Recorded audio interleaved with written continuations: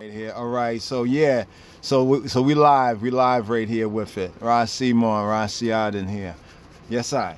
Just vibes. Yes, I. We just vibes in, just vibes in on some things here, and true, we in a prophetic time. They say the last days, however long them days is, but we seen certain things prophesied and come to fruition. And we were doing a reasoning and the letter to Flora, you know, what the guy name again, Ptolemy, Ptolemy. Ptolemy. Ptolemy. You got it. Yeah, Ptolemy is epistle to Flora. And we was doing a reasoning on that. And in that reasoning, kind of pull out a thing I have in my head. I've been having in my head for a while about how long we've been, being taught false doctrine. And when I look and we reason about this letter, the letter also speak about the adversary. And we all know who the adversary is, the main chief adversary. Some call him the devil. Some call him other names. But at the same time, we see that in the letter shows a tripart teaching of the scriptures. When I say a tripart, we know that means three parts. So we have the teachings of the Most High Himself, thus saith the Lord, and we're going to go through some scriptures in that as well. But then you have the teaching of Moses, and then we have the teaching of the elders. Now, from this letter, from Ptolemy to Flora, whether Flora is a real person, like some say they might be referring to, the church. That's for another time to figure out that. But in this teaching, to see this tripart and to see that there is the word of the Most High, there's the word of Moses and the word of the elders. Now, most people don't know these things. And the reason I know most people don't know these things, because I don't hear nobody talk about these things, and I just finding out about this myself. So it's not like something I know before read. I just found out about this thing a couple of days ago. Well, it was not even a couple of days ago. It was what? Yeah, it was a couple of days ago, Friday evening, Saturday morning, holy. Like a sabbatical reading we were having. It's when I find out this. So it ain't even been 2 full days yet. Now, the ones them who supposed to be the shepherd are supposed to feed the flock. Is the one them who went to these theologian schools and all these things and have the gift of gab to come out here and preach the word of the Lord. Because in order to preach the word of the Lord, you have to like to talk. Hot. A man who don't like to talk ain't teaching the word of the Lord like that, because he ain't trying to talk too much. He might give you 1, 2 things and then he done for the day. Just hear not. I won't say a joke, but hear the funny thing in it, where the Lord laughs, right? Moshe, according to the scripture, he was a man that was complaining that, listen, don't make me be the one to speak to the people, cause me not an easy speaker to the people. You know what I'm saying? Yeah. So he had to grab his Josh say then, according to the scripts, go get your brother Aaron, cause he, Aaron had the gift of gab. But go true. Yes. So like I say, in order to be a shepherd, you have to like to, to hurry it, to speak. And like sheep too. Yeah, and like sheep. But the problem is, we have a lot of these who supposed to be feeding the flock, and according to scripture, they've been feeding themselves. Now, they went to school to be a theologian, so they learn about this tripart teaching. They have known this from their early teachings before they even come to you and start to preach to you. But they have never told you about this. They tell you the entire Bible is the Word of God. Well, I never believed that in the first place, because is a thing called as, you know, the Songs of Solomon. And if Solomon is praying to, you know, the Most High, and this is in the Bible, that is not the Most High's words. This is being spoken to him. You know. Then we have Proverbs. You know. So I have to look at some of these things and wonder where these teachings come from. Now, when I find out that there's a tripart to this thing, it starts to make more sense to me. Now, this is something that the adversary has known from jump.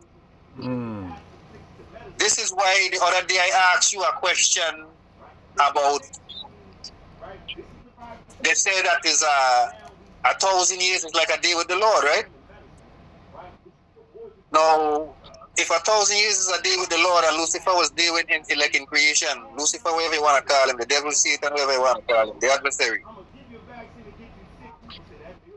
That means, in my logic, 1,000 years for us is a day for he as well. So when we look throughout history and see all the atrocities and the things that has went on from Sodom and Gomorrah to all kind of things that went on throughout history to our modern day times with genocide in Uganda and these kind of places and whatnot, apartheid in South Africa, 400 years of slavery in America, you could see why he is patient. Because if 1,000 years is a day for he could be patient. Now in his patience now, he have time to pick out the ones them who have a heart of selfishness and envy and greed and iniquity, to use those against us, the children of the Most High. Because I look at this thing, and even the Messiah say you are children of your father, basically, the devil. You know, when Cain killed Abel, is that the first blood sacrifice? Is that the first one that Lucifer got to? The first, you know, the first that was supposed to be a shepherd? Blood sacrifice. That's another topic. You see? So when I look at these things now, I watching these things and I watching these pastors of today and looking at them as the same Pharisees of yesteryear. The ones them who say crucify him. The ones them who turn him in to fear to Pontius Pilate. Them same one day is the same type of energy that we have here today with some of these supposed to be shepherds that's supposed to feed the flock. You know, they say they're feeding the flock, but if you look at them, they got two and, you know, they got 1 and 2 jet. One was congregating, telling the audience that is his congregation that the father came and spoke to him last night and tell him he need a new jet. That he need a jet, or no? He need a new one. That means he don't got one already. and people clap for them thing. People love them thing. And the people them hollering and screaming and going got your money game. It reminds me of what Elijah Muhammad says. Why they love the devil. You know, I might be missaying this, so people who know it better than me then just correct me. But he says, why do the people, like say lost sheep, black people, why do they love the devil? Because he gives them absolutely nothing. Do me a favor and go to that the floral letter and explain how we explain and the other reasoning. That tripart teaching with the first book of like with the first 5 books with the Torah, to show we have to show them the, you know, in this reasoning here to show that teaching of part is Moses' teaching, part is the teaching of the Most High, and then the elders had their contribution. Okay, check this out. I'm sending this one here to you.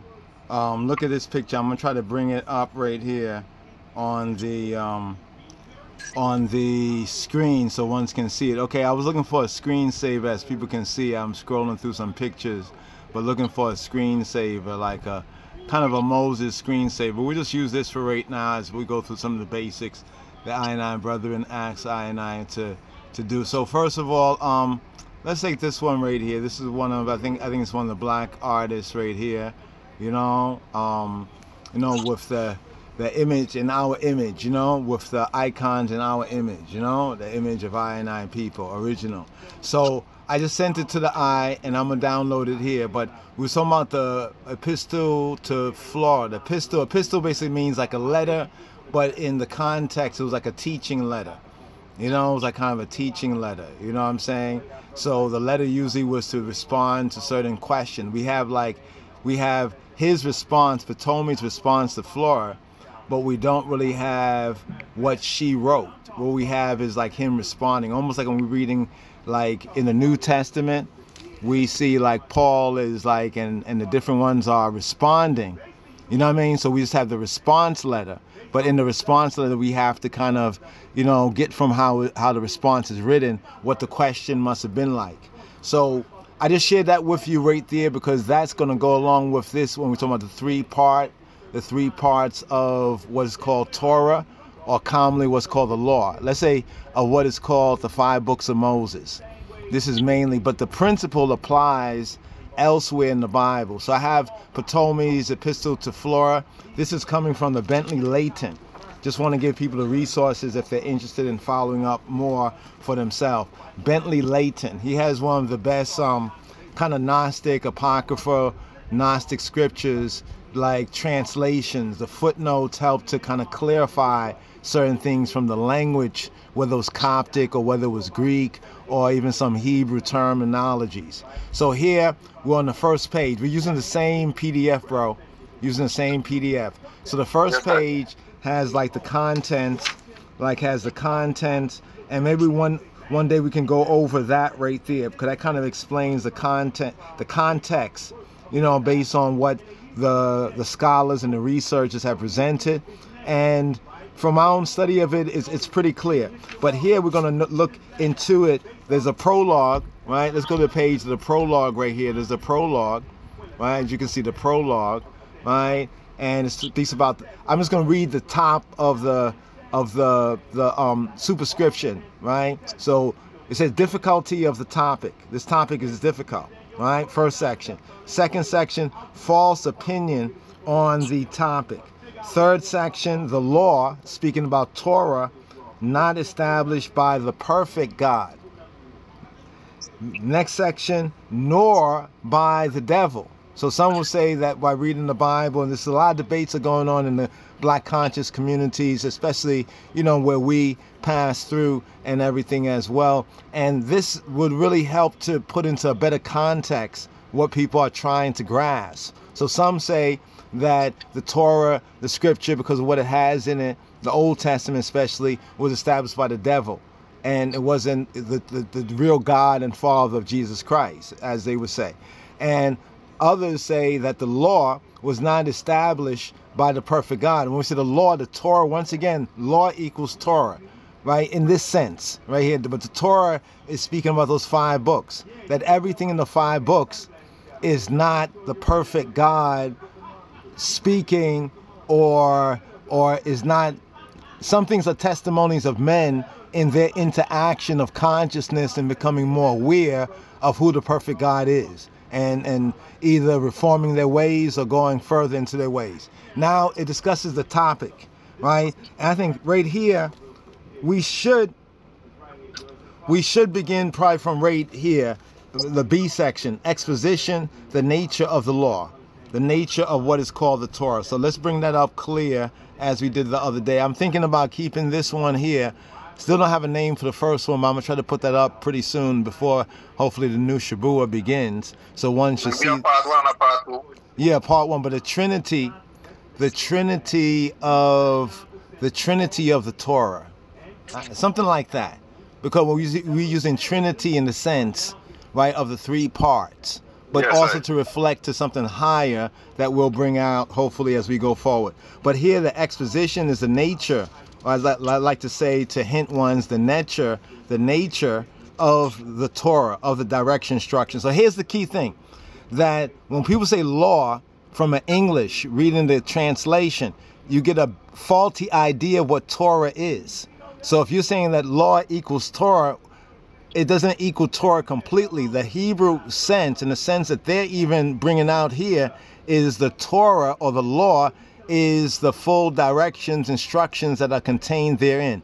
And the direction, instruction are those that are directly from Yahweh, Jehovah, and other direction instructions that one can glean from the examples of what we can say is the patriarchs from an Israelite perspective. But the three divisions of the law, so the three divisions of the Torah. Now, why I just sent you, bro, why I just sent you right here, because we're just trying to lay out some of the basic exhibits, some of the basic exhibits right here. There's a lot here, but it's not really a lot once you get the principle of it. You see what I just sent you? It's like a footnote, and this is in the Schofield Study Bible to Exodus chapter 20. Now, Exodus chapter 20 is where we have what's called the 10 Commandments, or more better, the 10 words, right? And I want you to keep that in mind, because the 10 Commandments or 10 words, from the perspective of the Epistle of Flora, is the only part here that is directly from the perfect God, or the perfect Elohim. We could say the God and Father of Yeshua HaMoshiach in that fullness sense. You know what I'm saying? Is the 10 words right here. But at the bottom of it, let me see if I can actually, how did I send this? Okay, I got to send this to myself right here so I can bring this up on the phone. Do you see that? What I just took a quick screenshot of? Yeah, the Mosaic, it says the Mosaic covenant on top. Okay, it says the Mosaic covenant. Can you just, are you able to read, say, the first part, just part of the first part, where it says the Mosaic covenant, the first, given to Israel? Yeah. It says the Mosaic covenant given to Israel in 3 divisions, each essential to the other, and together forming the Mosaic covenant. Can you pause right there for a moment? So I want to point this out to the eye, is that, as the brother said, that many of those who are supposed to be kind of teachers or preachers or shepherds of the people, right, should know these basic things. What I find is from a Judaic, a Hebrew, not just a Jewish in the sense of people call themselves Jews, but those who really study the Torah from like a faith perspective and a knowledge perspective. They already know this. You know what I'm saying? And it was this part here. What's interesting is some of the Gnostic things that I find that are true in the Gnostic Gospels or the Gnostic teachings are things that Yehudi or Jews, and in other words, the ones in the time of Yeshua and in the apocryphal times, and no doubt in Old Testament times, understood and knew. What I'm trying to say is that the knowledge we find here, it corresponds with the basic teaching, right, of the Torah, where it says right here that the Mosaic covenant given to Israel in 3 divisions. Did that thing come up over here? Hold on for a moment, brothers and sisters, because we're touching on something here that it'll be good to have the actual. Yeah, here it goes. I want the people to see it on the screen while I read this, that ones can see this for themselves. Let me just save this right here. Let me come out of this. Give me one quick moment, because it's important to have this. Okay. And just for the people to remember too, that like what you just said, these theologians, these religious scholars, these preachers and deacons, and all these religious hierarchies of yesteryear and this time and dispensation as well, that in their teachings to be at the level they are, they knew these things. So it's not like they was teaching or doing these things blindly or ignorant of these knowledge. This is knowledge that they have suppressed from you in order to further their own personal agenda. And pretty soon we jump into some scriptures to prove that. Okay, here we go right here. Okay, this is not that, well, it's not that clear. Maybe ones can brighten up their screen. This exhibit right here. So you can see what we're just reading at the top right here. Now this is in the Schofield Study Bible, one of the English Bibles that was recommended to I and I as a Rastafari a long time ago. They said that, some say, I'm not saying this is actual fact, but I took this on faith, you know, and credit, and I found good, you know, good results in it. He says Majesty was asked about a Bible, any Bible that outside of, you know, the Ethiopian Bibles, and some say that he mentioned a Schofield Study Bible. Now I don't know whether that was TTI, 12 Tribes of Israel, because there was some of those in the early days, or others, but I came across this, and as I began to read the Bible, I started to want to know more. I started to read the footnotes and follow up on the footnotes. And I find that by and large, there's areas I disagree, but by and large, maybe over 75 to maybe 80-something%, you know, are very good notes. You know what I mean? That helps us to catch up on things that the past and the preachers haven't taught us, right? So right here it says the Mosaic covenant given to Israel in 3 divisions, each essential to the others, and together forming the Mosaic covenant. All right, keep that in mind. There was a Mosaic covenant. What you see my highlights there, where it says the commandments. Yes. The first part, expressing the righteous will of God. Right, that's what we have in Exodus 21 to 26. The second part is the judgments. Right, the judgments governing the social life of Israel.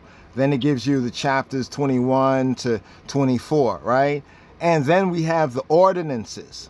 The ordinances, or some will call it the statutes, or even precepts at times in translation. But it's all, mostly it's the same Hebrew word, but sometimes in English they'll put ordinance here and they'll put statute there, and they might put, you know, precept here. But here the ordinances govern the religious life or the spirituality of Israel. So we have Exodus 24, XXIV 24, and 12 to XXXI to 31 and 18. Now notice it goes on to say these 3 elements form the law. You see what it says? These 3 elements form, quote, the law. Now that means the Torah in the Hebraic sense of the directions and instructions, right? As that phrase is generically used in the New Testament, then it gives a New Testament verse. The commandments and the ordinances form one religious system.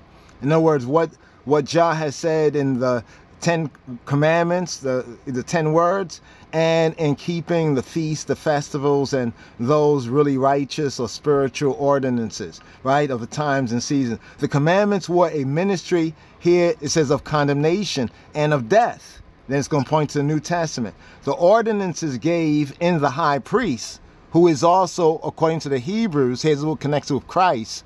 He is the anointed. That's why it says that Christ is our high priest, because the high priest was always anointed. In the high priest, a representative of the people with Jehovah. This is why the New Testament says that Yeshua now is our high priest, and he presents our offerings before the Father. And in the sacrifices, a cover. And the cover is the atonement, Yom HaKippurim, for their sins. Now, all this was done in anticipation of the cross. So in this view from Old to New Covenant, that all that the Israelites were doing was like a shadow of that which was anticipating the tree of his cross, the cross tree, right? And it says the Christian is not under the conditional Mosaic covenant of works, the law, but under the unconditional new covenant of grace. Now, he gives the grace. I would say the grace is unconditional in the sense of if you believe in his son. But you have to first believe in the son. You don't get the grace if you don't believe in the son. You know what I mean? It's almost like, if you trust me, I just hit you up with stuff. You know what I mean? You didn't do nothing to get to hit up the stuff. So I can just trust you and not give you nothing. You know what I mean? So that's, I'm not saying there's no unconditional, but people try to say that everything in the faith of Christ is unconditional. If you don't have no faith, then you lose those conditions of grace, in other words, or those unconditional grace. Now, I point this out right here because from a Hebrew perspective, though this isn't a Christian Bible, the First Schofield Study Bible, I would recommend to all the fellow disciples, you know what I mean, because it has this information. I didn't go through all the verses, but if one has time and study it, you'll become as knowledgeable, even more knowledgeable than many of the rabbis and the teachers, even of old or of today and the past and the preachers, because not only would you understand what the Hebrews were doing and what they were ordained to do, but how this connects with the new covenant. You know what I mean? Or how this connects with Yeshua. See, a lot of people don't understand, can't really explain, well, why is Jesus the high priest? Why is Yeshua the high priest? You know what I'm saying? You know, Because the high priest was the only Messiah, and the priests were the only anointed ones. Nobody else, when they didn't have no kings, were anointed in Israel. Only the high priest and his sons. That's why Peter says in the New Testament, he says that we have become this holy, this royal priesthood. Because if Yeshua now is the high priest, they automatically understood, well, it's because he is Moshiach. And the only Messiah in the Torah is the high priest and his sons. And therefore, if Yeshua is the first begotten, right, that he becomes like that high priest, you know, that big brother standing place for father, and we who have the Nazarenes, we become like the priests. So it wasn't saying that everyone in that sense, you know, was a priest, but they would have the potential to that priest role, right, because they were looking at the order of the Old Testament. I just want to point that out right here, because my brother did ask me to bring this forward, but since while he was speaking, I was getting this exhibit and everything. I just want to show that exhibit. And here now we're just going to break down, according to the Epistle of Flora, the three-part division of the Torah. Now, I just showed you, Schofield Study Bible already breaks that down. And you know, those are the ones who know that the way we study the Ethiopian Hebrew and even the other, you know, Yehudi, you know, anyone who says they're a Jew or Israelite, we're going to study what they got. You know what I mean? If we find they're right with this, we'll accept that. If something else they're wrong with, we're not going to throw out what they're right with. You know what I'm saying? But one thing from studying from a Judaic perspective, any Jews that really study Torah already knows these things too. This is what's interesting, right? Now, first, the multiple authorship of the law. So what's called Torah generally, like 5 books of Moses, is what they're speaking about. Not just one chapter or one book, but all those 5 books. It's saying there's not just one author of those 5 books. Right? Now, first, you must learn that as a whole, the law, Torah, contained in the Pentateuch of Moses, Pentateuch means 5 volumes of Moses, was not established by a single author. You think Moses just sat back and he said, okay, we Israelites, I'm going to dream up what our patriarchs were talking about in times like 400 years before I was born, 500 years, Abraham and all of them. I'm going to make up these stories. And then he made up these stories, and the Israelites just, they would have stoned him. They'll say, fool, get out of here. You know why? Because they knew these things. So, you know what I'm saying? So even by telling the story of your nanny, your granny, or whoever, you know, from 2, 3, 4, 5 generations, you might be the one who got the credit for it. But you are just now putting their stories and what, you know, the family oral tradition into print. So I just want to make people understand when it says not established by a single author. Like in the Western Gentile way, people think the Bible, like King James sat down and he was like, all right, book 1, right? But I mean, right, not by God alone. Because people say that the Bible is like was written by God. Like everything in the Bible is God's words. No, it's not. You see what I'm saying? Because in the Bible has Satan talking, so whose words is that? You know what I'm saying? You have that. You know what I mean? Rather, there are certain of its commandments that were established by human beings as well. Even some of the curses. Think about it for a moment. When Noah cursed Canaan, I was going to say this, right? Was it the Lord saying, cursed be Canaan? You know what I'm saying? When the patriarch said, don't marry the Canaanites, right? It wasn't the Lord that said, don't marry the Canaanites, but it was their passed on tradition, their passed on culture. You know what I mean? And so even there, when they gave certain commandments to their own children, in some cases, you can't find where the Lord said that, right? You know what I'm saying? You can find how it might go along with what the Lord wants to have done, but it's a commandment of human beings, right? Indeed, our Savior. Now, here's where it brings a new covenant. Right, here's what brings the New Testament, right? Rightly divided. Our Savior's words teach us that the Pentateuch, the 5 books of Moses, divides into 3 parts. So you remember what we just read about the Torah, the commandments from Exodus chapter 20, the footnote of the Schofield Study Bible, the 3 parts. For one division belongs to God himself and his legislation. So there's one part of the 5 books of Moses that belongs to Yahweh, Jehovah himself, right? And what he legislates, what he says, you know, told Moses, this is what, tell him this, tell him that, you know, while another division belongs to Moses, right? Indeed, Moses ordained certain of the commandments, not as God himself ordained through him. Let's pause on this. In other words, Moses did ordain some of the commandments based on what Elohim ordained through him. But there were also other commandments that he ordained that was not what Elohim ordained through him, but he ordained it, right? You have to remember who Moses was. Moses was this one that the people said that they couldn't even listen to God without dying.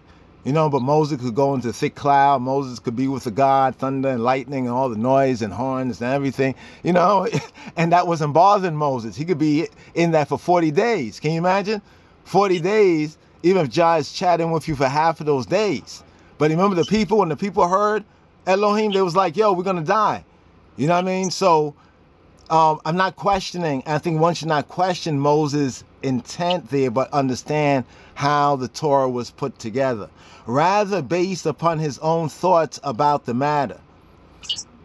And yet, you remember when they had came to him because there was somebody that was doing something, I think they were collecting sticks on the Sabbath day, right? And there was, remember when the daughters came to him because their father had died, and they said, what about our daddy's inheritance? And Moses was like, wow, this is a good question. And notice what he did. He didn't say, well, do this, do that. There's a cases where Moses does say that, but there's other cases that are above his grade that he says, hold on for a moment. You know what I mean? I'm going to check with Yahweh, you know, Jehovah about this right here, right? But there's a third part. So we have Elohim, Moses, the man of Elohim, and then we have the third division belongs to the elders of the people, right? How do you think people know their stories? How do you people, you know, even when we're born and we're little babies, we hear about all these stories. Haven't you heard about stories in your family before you was born? You know, you know, who told you that? They're your elders, right? Yep. Okay, so the elders have a part to play in it, who likewise in the beginning must have inserted certain of their own commandments. You will now learn how all this can be demonstrated from the Savior's words. So we're going to pause right there because the next section is actually the proof of this, and this was known even in time of Jesus Christ. Remember what Jesus said to them? You know, from the beginning was not so.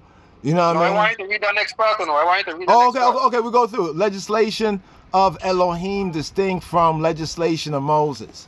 In other words, legislation, what Jah says to do, is distinct from what Moses says. When the Savior, speaking of Yeshua, right, was talking with those who were arguing with him about divorce, and it has been ordained in the law that divorce is permitted, he said to them, for your hardness, the hardness of heart, Moses allowed divorce of one's wife. Now on the margin, and the margin says Matthew 19:8, for ones who want to look it up, right? Now from the beginning, but from the beginning it was not so. For Elohim, he says, right, Yeshua said, has joined together this union, and what the Lord has joined together, let no man put asunder. Now we have this also. Now notice where this is going back to Genesis. I think Genesis chapter, what was it? Chapter 2, chapter 3, roughly around, yeah, chapter 2 or 3, right around there, right? That's when Adam saw his, you know, his woman. It's interesting. We'll go to that.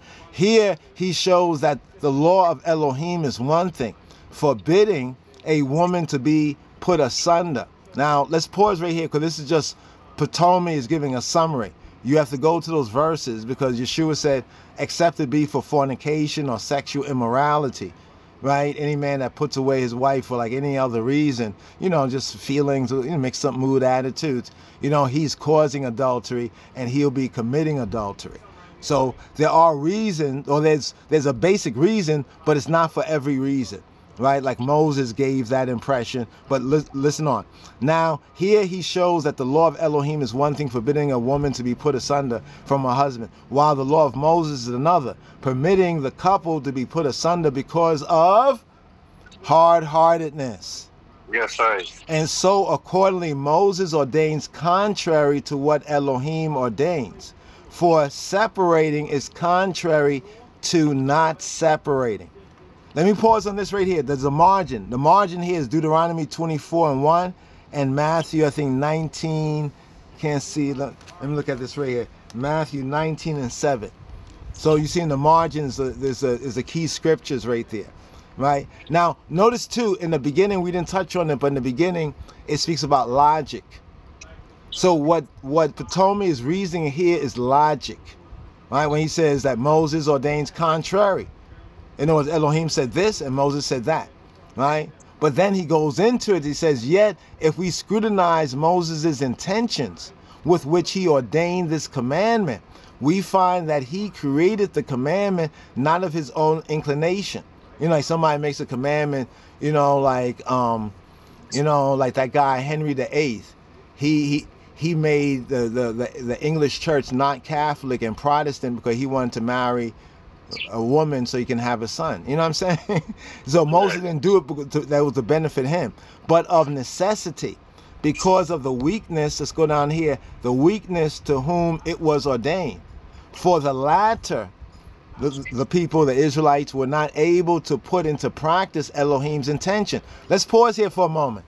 Isn't it obvious if you read even in Exodus chapter 20, after the commandments, after verse 26, we see even right there, right after Elohim himself gave the perfect, right, but unfulfilled to that time law, how the people said, we can't hear this anymore.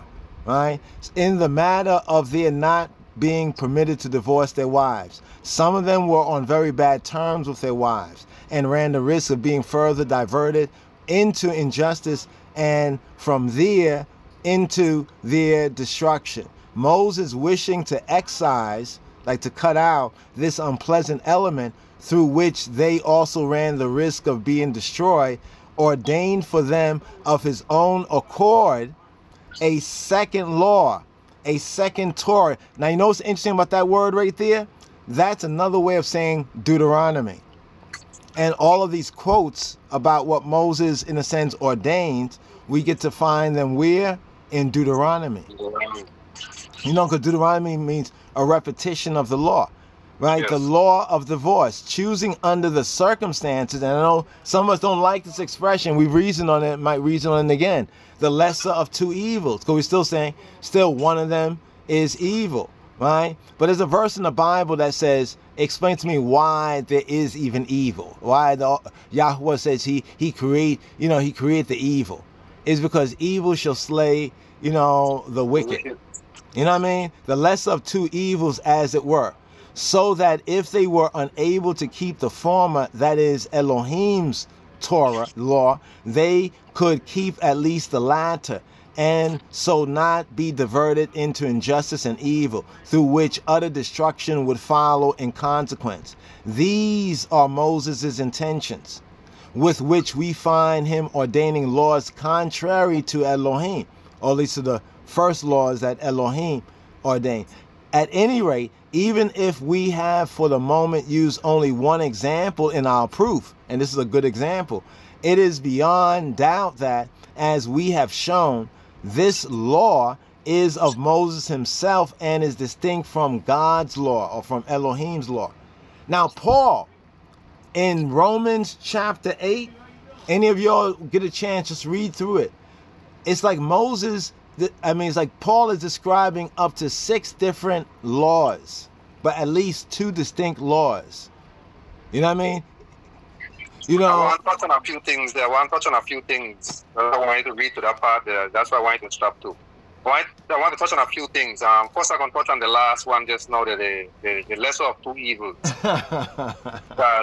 we had this reasoning. Yeah, we did. And I'm one of those people who of the notion that I don't have to choose evil. I could leave it alone. But in this context right here, I agree with the context, because I look at the context in a way that it is not the law that is evil. They're not choosing between 2 evil laws.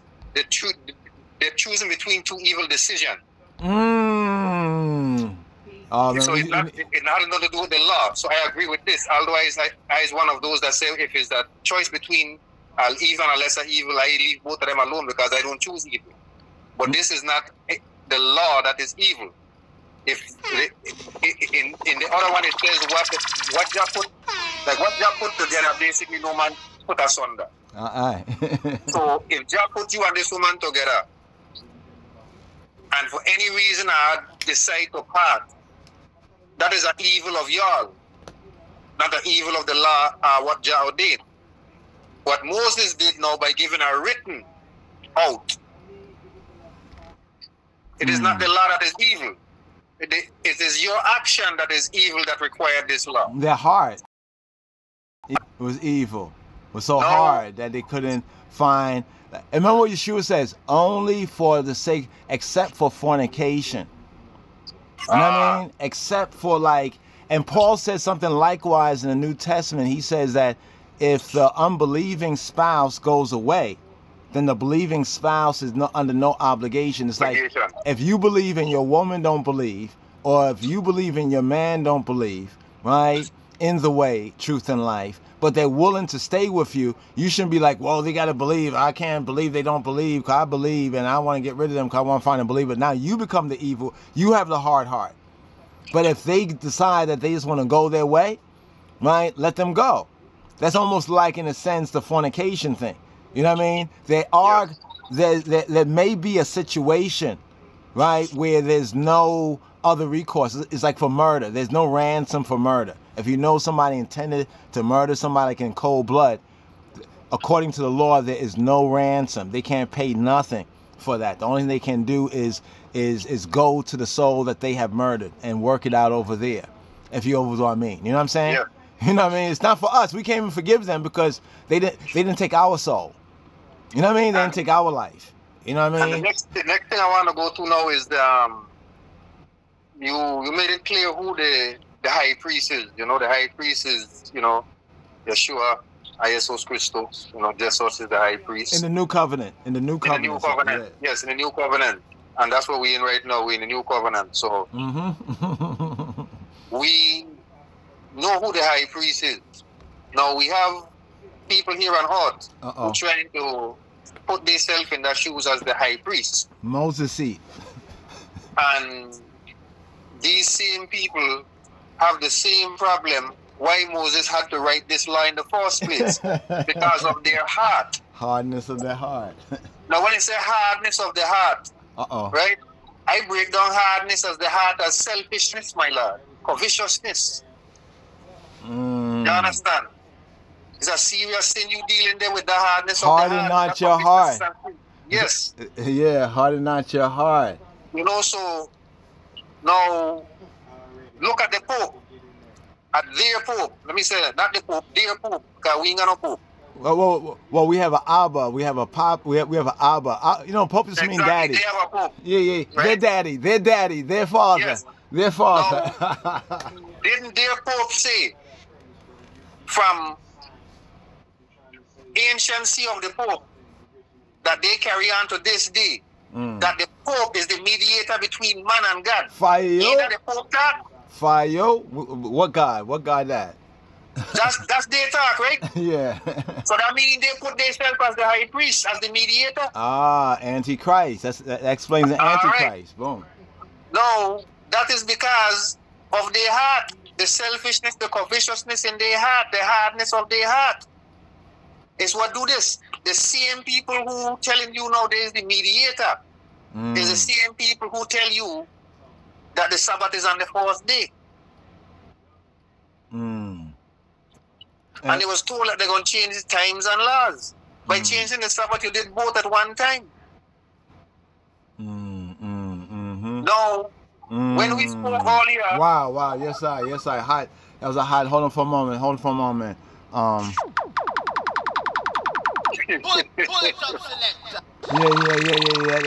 That one. I think that one deserves the what is it? The triple horn. Here we go. Yeah, yes, I.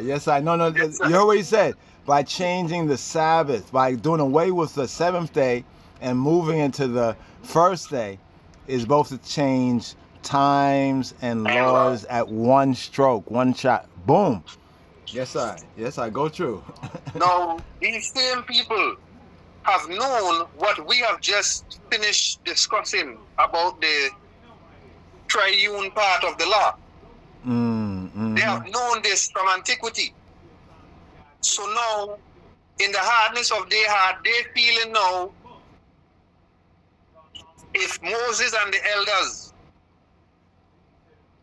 could add to the law, why can't they add to the law too? Okay, I see the point. I see the point that I is making, because they understood, like we only understood it. They made us understand it or misunderstand it from a religious kind of spookism kind of like. But they understand it from how it was put together. Like what goes into the sausage, so to speak. Exactly. Fire burning sausage. Yeah. They overstood this from long ago, and this teaching has been passed down from generation to generation to generation to those who are the puppet masters and the controllers. Now, these same people here are the ones who control the theologian schools that these ones go to in order to come out and preach and have the churches and these things. And we know that they were taught how to preach to you. Psychologically. Yes. Now, they come out with these things, and now you have these same energy that was there 2,000 years ago and before. Like I said, the same one them who said crucify him. The same one them who when he was preaching was asking who this fella think he is, because he's correcting their doctrine. The same one who went up in the temple and tear it down. You understand? Because you're defiling the house of the Most High. The same one who chastised them. It's the same ones we have today, that same energy. So now, when we look at, you hear people who go to church, and they will, because I don't go to church. So I have to rely on the people I know that go to church and hear their testimony. The testimony I hear from the people that go to church is the majority of people tell me the same thing. The pastor have the Bible, but he don't really talk. He don't really teach scripture. He might have the Bible up there and say one or two things out the Bible, and then he continue to freestyle because they have the gift of gab. And they have a lot of knowledge with this gift of gab. So they can go up there and freestyle for 2-3 hours and bamboozle you with all kind of talk. And then you come out of there and you're hungry because you have not been fed. What did Messiah tell Peter? He asked him, if you love me, feed my sheep. Feed the flock. Feed the flock. Yeah, so the first place I wanted to go to 1 Peter. 1 Peter chapter 5 is where I wanted to go first. Okay, give me a key word. Give me some key word in there. I'm just letting some people see some of the iconography, some of the beautiful iconography, bringing out the humanity of Christ. Because they deny his humanity. Yeah. 4 Peter 5, it says, and the elders which are among you, I exhort, who am also an elder and a witness of the suffering of Christ, and also a partaker of the glory that shall be revealed. Okay, hold on for a moment. I'm gonna take glory, glory revealed. Those two unique words. Sometimes, brothers and sisters, if you can remember, like when you use some of the search software, you remember like maybe if you don't remember the whole verse, but you can remember like a part of it, right? And the check it out. You said 1 Peter, right? Yeah, 1 Peter 5. Check this out. Make a bookmark or a note of it. Isaiah 40:5, where Peter is quoting from. And the glory of the Lord shall be revealed. But I'm going to scroll down right here to 1 Peter. But rejoice, that one there. But rejoice inasmuch as ye are partakers of Messiah's sufferings. Start at 1 Peter 5:1. Pray that, because both these verses have glory and revealed. I'm there. The elders. Yeah, yes, exactly. Who are among you, I exhort. Yes, I got it. We're there. Okay, I'm going to start over and read it again. It's going to be read from 1 Peter 5, 1 to 4. The elders which are among you, I exhort, who am also an elder and a witness of the suffering of Christ, of Christus, and also a partaker of the glory that shall be revealed. Feed the flock of Amlak, of God, which is among you, taking the oversight thereof, not by constraint, but willingly, not for filthy lucre, Fire. but for a ready mind. Leader as being Lord over God's heritage, but being an example to the flock. And when the chief shepherd shall appear, ye shall receive a crown of glory that fadeth not away. Now that last part there, right? Think about what we just said a little while ago before I start to read that scripture there about the teachings these people have, the knowledge they have, and what they did not give you. They come out here and freestyle and tell you everything, but not actually giving you doctrine and like a correct scripture and adding their little 2 cents into it because they feel okay, that was done earlier, they could add their thing too. Knowing they ain't supposed to do that, right? But at the same time, they overstand the fourth part of this chapter, when he said, and when the chief shepherd shall appear, ye shall receive a crown of glory that fadeth not away. No. How much of a duppy you could be to know all this? And because of the hardness of your heart, the selfishness, the covetousness in your heart, you like the dog with the bone looking in the pan, drop your bone in the pan trying to get the next bone. This is what these pastors out here doing. It's a dangerous thing they're dealing with. When the chief shepherd shall appear. If you want to go to Isaiah 40, 45 right now, jump there right there, and then we'll go to, and then we'll hit Ezekiel. Hold on for a moment. When chief shepherd shall appear. Okay, yeah. Okay, yeah. Become made manifest, be visible. That which is hidden, or unknown, manifested by words or deeds. Yeah, word and deed. Okay, so here we was looking at the key words as one soul. We had 4 verses, and the brother read 4 verses, and there's 4 verses according to the King James Version that have glory and reveal. So I was looking that up, and Isaiah 40:5 says, and the glory of Yahweh of Exavia shall be revealed, and all flesh shall see it together, for the mouth of Yahweh hath spoken it. All right, so this is just the main, verse right here. This is the main verse right here. This is an interesting verse because we see that even in the New Testament, many times, besides having beautiful, anointed relics, the word sound, many times they are quoting, the prophets, the prophets or the scripture. Like whenever in the New Testament they say it's written in the scripture or the scripture saith, they are almost always referring to the Hebrew Bible. So I just point that out, like bringing the actualization, to use that word, you know what I'm saying?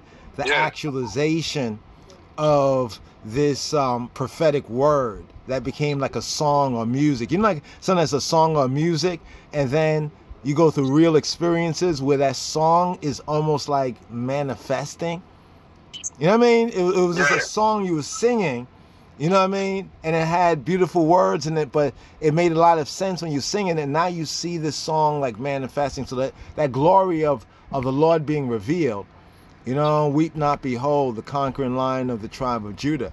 And it says all flesh shall see it. You know what I mean? That manifestation of God in the flesh, the chief shepherd. That, bro, you don't have a Schofield Study Bible yet, right? No, I still need to get one of them. Yeah, Keep telling me that, and I keep flipping to get it. Let me know, because if I get if a one finds a good price on it, you know, I might just try to get that. But if you when you do get it, let me know, because you know, I like to get that, because it talks about Psalm 22, 23, and I think Psalm 24. These are like a trilogy of Psalms, right?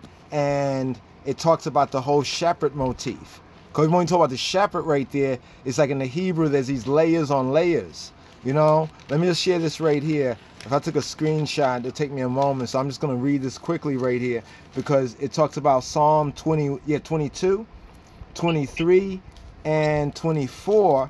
It's called a trilogy. They form a trilogy. In Psalm 22, we have the good shepherd who gives his life for the sheep, in John chapter 10, verse 11. In Psalm 23, we have the great shepherd who, according to the scripture, is brought again. He is brought again from the dead through the blood of the eternal covenant, in Hebrews 13 and 20. And he tenderly cares for the sheep. And then in Psalm 24, we have the chief shepherd appears as king of glory to own and reward the sheep. And notice what it says right here. It says 1 Peter chapter 5 verse 4. Check it, bruh. I'm gonna have to take a picture of this one and share it with my brethren right here. Because when he said that, I was thinking about it, but I was thinking like, yeah, I know that thing right there, but you know, let me make the brother go true, right? And he's still going true, but it's like there was a pause, you know what I mean? And that pause was like, yo, you could jump in there, you know what I mean? Like the spirit's like, you could jump in there. I didn't want to be like it says in the psalm, woe to, you know, woe to, what is it, like the deceiver who hold back his sword from blood. You know what I mean? Like, you don't bring out that scripture, you don't bring out that word. I didn't even know it was going to link even right here with what the eye said, you know what I mean? And what the eye brought out in that verse. But so I brought up His Majesty's picture, the eye trait, and this is the one that says it says God in the flesh. You know what I mean? I don't know if how ones understand God. That's a whole other reason right there. You know what I mean? But anyway, go to my brother. I sent it to you. Ezekiel 34. Ezekiel 34. It says, Son of man, prophesies against the shepherd of Israel. Okay, son of man. Right, son of man. Okay, let's go over here. Son of man. Okay, prophesy. Okay, prophesy against the shepherd. Yes, the shepherd of Israel. Okay, against, let's see right here. Against shepherd. Shepherd. You know, every time I spoke that word from being young, because it was like a funny word, sheep, you know, I always would say it out like as shepherd. You know what I mean? So I always get it right, shepherd, you know. Okay, what chapter is it? It's 34. 34. Okay. 1 to 10. Wait, Isaiah? No, Ezekiel. Okay, Ezekiel, my bad. I was, okay, Ezekiel chapter 34. Wow, I got a few things here. 34, you say 1 to 10? Yeah, okay. 1 to 10. Okay, here we go. Ready. Yeah, like Ezekiel got a few places to touch. All right, we're here. You want to break that down for me? Okay, give me one moment. I'm here on the back, and I'm trying to send this. I'm trying to flip this picture here to my brother. Save this and send it to him, because you know something, when you take a picture on your phone, sometimes if you want to like have a wide angle, it sometimes have it on the side and all that kind of stuff. You know. Yeah. So here, so you can see it. I'm gonna delete the other one right there. That's the wrong angle. Okay, that's the part. That's the footnote there. Man, I need to get a new Schofield Study Bible myself. You see my page is like some ancient scripture. No, for real, it looks like parchment. You know, my Bible is looking like parchment and everything. Okay, Ezekiel chapter 34. So here I'm gonna utilize a Schofield Study Bible, because I noticed also when I study His Majesty Bible that has some footnotes and some study aids in it, in the Amharic, I noticed that a lot of things correspond. So chapter 34 here, chapter 34, what we have in this section here from chapter, it actually begins in chapter 33, verse 21. We're not going to go there, but just mark this. 33, verse 21. The general theme is the future kingdom of the son of David. So this area of scripture, right, in chapter 34 is part of a general theme that began in the previous chapter. You know, like they put the chapters, the books in the chapters, but then when people who have read it and studied it, they see how, like, you know, if you're reading something and like if you're watching a movie, a series, you can see where one series ends halfway where the next series is beginning. You know what I'm saying? So they might have the two flow into each other. That's what they did with the chapter numberings. I just want to point that out because I can see where this is going. Chapter 34 is a message to faithless shepherds of Israel.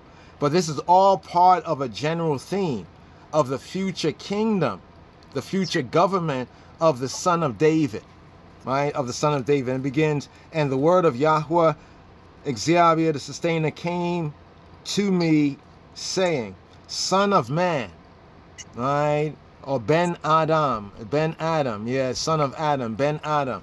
My son of man, prophesy against the shepherds of Israel. Prophesy and say to them, thus saith the Adonai, Adonai Yahweh. It is Adonai, that's Adonai, the L-O-R-D, when it's capital L-O-R-D, it's usually like Adon or Adonai. And usually whenever it's G-O-D in caps, the Hebrew is often like Y-H-W-H, Jehovah. Just FYI, Adonai Yahweh, to the shepherds, or the sovereign, he who be who he be. The sovereign, the master, the sovereign, he who be who he be. To the shepherds, woe be to the shepherds of Yisrael that do feed themselves. Should not the shepherds feed the flock? Question mark. Ye eat the fat, and y'all clothe you with the wool.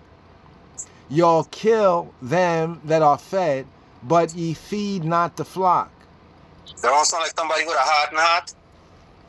Harden not your heart, as in the day, right? As in the day of provocation. Okay. Right? As in the day of, you know, the word rebel in Hebrew is from the root of bitter. So in a sense of calling somebody rebel in biblical Hebrew, it's like to say that they are bitter ones. It's kind of interesting, embittered. You know, literally like embittered one, but that word can also mean rebels. And that I mentioned that because it's seen at Meribah, where the people were arguing about water.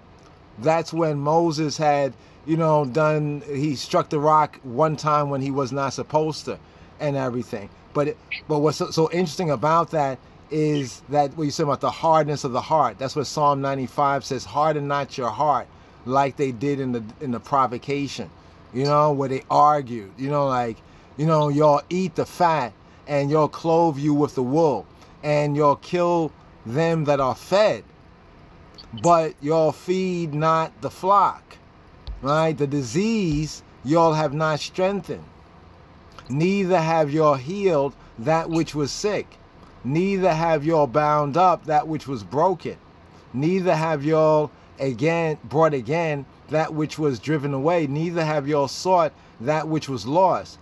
But with force and with cruelty, y'all ruled them. And they scattered, and they were scattered because there's no shepherd. And they became meat, or like, is this food right here? They became okala. They became food, right, to all the beasts of the field. When they were scattered. Notice, they became food for all the beasts, to all the beasts of the field, when they were scattered. You know, when they say we're united, it's better. But when we're scattered, they can pick us off. One by one. One by one. Verse 6, my sheep wandered through all the mountains and upon every high hill. Yea, my flock was scattered upon all the face of the earth, and none did search or seek after them. Therefore, your shepherds, hear the word of Yahweh. As I live, saith Adonai Yahweh, surely because my flock became a prey, and my flock became meat or food to every beast of the field, because there was no shepherd. Neither did my shepherds search for my flock, but the shepherds fed themselves, and fed not my flock. Therefore, O ye shepherds, hear the word of Yahweh. Thus saith Adonai Yahweh, behold, I am against the shepherds, and I will require my flock at their hands, and cause them to cease from feeding the flock. Neither shall the shepherds feed themselves anymore, for I will deliver my flock from their mouth, that they may not be meat or food for them. No, this verse right here where he just finished speaking, and these verses just here finished speaking there, that goes with exactly what we have been seeing for a very long time, even back to the time of the Messiah. Because when the Messiah came 2,000 years ago, he was rebuking these peoples for their false doctrine of the Old Testament. The leaven, all the leaven that they puff up this, you know, the leaven. And this still going on today, where you look at some of these preachers and some of these pastors, they got these mega churches, all leaven, you know, all puffed up, you know what I mean? They got 2 jet, 5 house, Bentley, all kind of thing, and some people in the congregation don't know when they're gonna get, don't even know if they have enough money to pay all their bills this month. But they steady finding a way to fleece their congregation with the gift of gab. They come every Sunday, every time they have their congregation, and they fleece your money with the gift of gab. And with charisma too. That is how they catch you. I never met a man with the gift of gab who ain't charismatic. But you know some of the word charisma? If you study that in the New Testament, that is charisma is like a type of grace.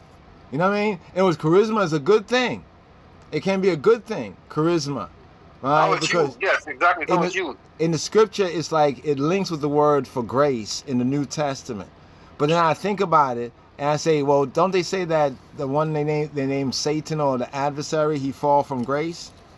You know what I mean? Like they have the charisma, right, to inspire people to want to listen to them. You know, but then they recognize that there, you know what I mean? And they treat them like sheep. You know what I'm saying? Yeah. You know, they don't use that charisma to feed the flock and to help the people to even do better or to even do for themselves, but they come with that leaven. You know what I mean? That puffed upness. Like you said, the guy said he want a new jet, the Lord or somebody. You know, did he say the Lord told him that? Yeah, he said he had a dream and the Lord told him he need a new jet. No, he said the Lord, but he didn't say the Lord's name. You remember that South Park episode? I don't know if you ever seen South Park, where they were doing this Christmas show, and it turned out that they just kept saying Lord. They would never say Jesus, but it turned out that the Lord they was talking about was the Lord Satan. No, for real. It was the funniest. It was the funniest episode, but it was so real like that. You know what I mean? They're all preparing for this big Christmas thing, and they said the Lord, but when they tried to say Jesus, they would stop them. No. Like don't you know? Like they don't say the name. So he was talking that his Lord told him to do that. You're gonna come to the congregation and listen. I need a new jet, not a old one or another one, but a new one, And for the he don't got one already. And he already has one already, and the people can't see that. You know what I mean? Or they do see that and they're blind to that, because this section you pointed to right here is part of what will happen during the time of the future kingdom. That's why I pointed to that, because when you said in the time of the Messiah 2,000 years ago, I'm looking at the Schofield Study Bible, and the breakdown here reminds me of the Hebrew, how it breaks down the sections. Sometimes a particular prophecy will go through a couple of chapters and might end even halfway in the chapter or begin halfway in the chapter.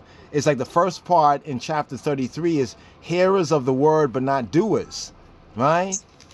And then this chapter is the message to faithless shepherds. And where the brother had me read to verse 10, The next verse is 11, right? Going on to verse 31, the end of the chapter, is talking about Israel to be restored and the Davidic kingdom to be set up, but that's only after these faithless shepherds are dealt with.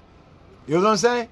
Yeah. In other words, part of him establishing the kingdom, even the kingdom of David on earth, would have to, first of all, 2,000 years ago, Yeshua was talking about hearers of the word, but not doers. Remember, that was his, because Yeshua quoted, you know, these here scriptures very much so. You know what I mean? And he was saying to them, listen, this is what, I'm actualizing this. Yeshua was saying, I'm actualizing this. But then there were things that would have to be actualized, like they say, in the second advent. You know what I mean? Or the second coming, as one say. And what we're saying is that the second coming has come, and we are in the process of establishing the kingdom on earth as the days of heaven on earth. But in order to do that, you have to deal with the wicked. You know what I mean? You have to deal with what is, you know what I mean? You have to take out the all that which offends. Let me back up to 22 real quick. Same book. Let me back up to 22. Chapter 22? Yeah, chapter 22. Starting with 25, from 25 to 28. Okay. We just talking about him talking about he need another plane, a next plane when he don't have one already. He need another jet, not a plane, a jet. A plane and a jet is two different things. Wait. You talking about Ezekiel 22? Yeah, Ezekiel 22. And you said go to verse 25. 20. Oh, conspiracy. It's a conspiracy. They're gonna say conspiracy.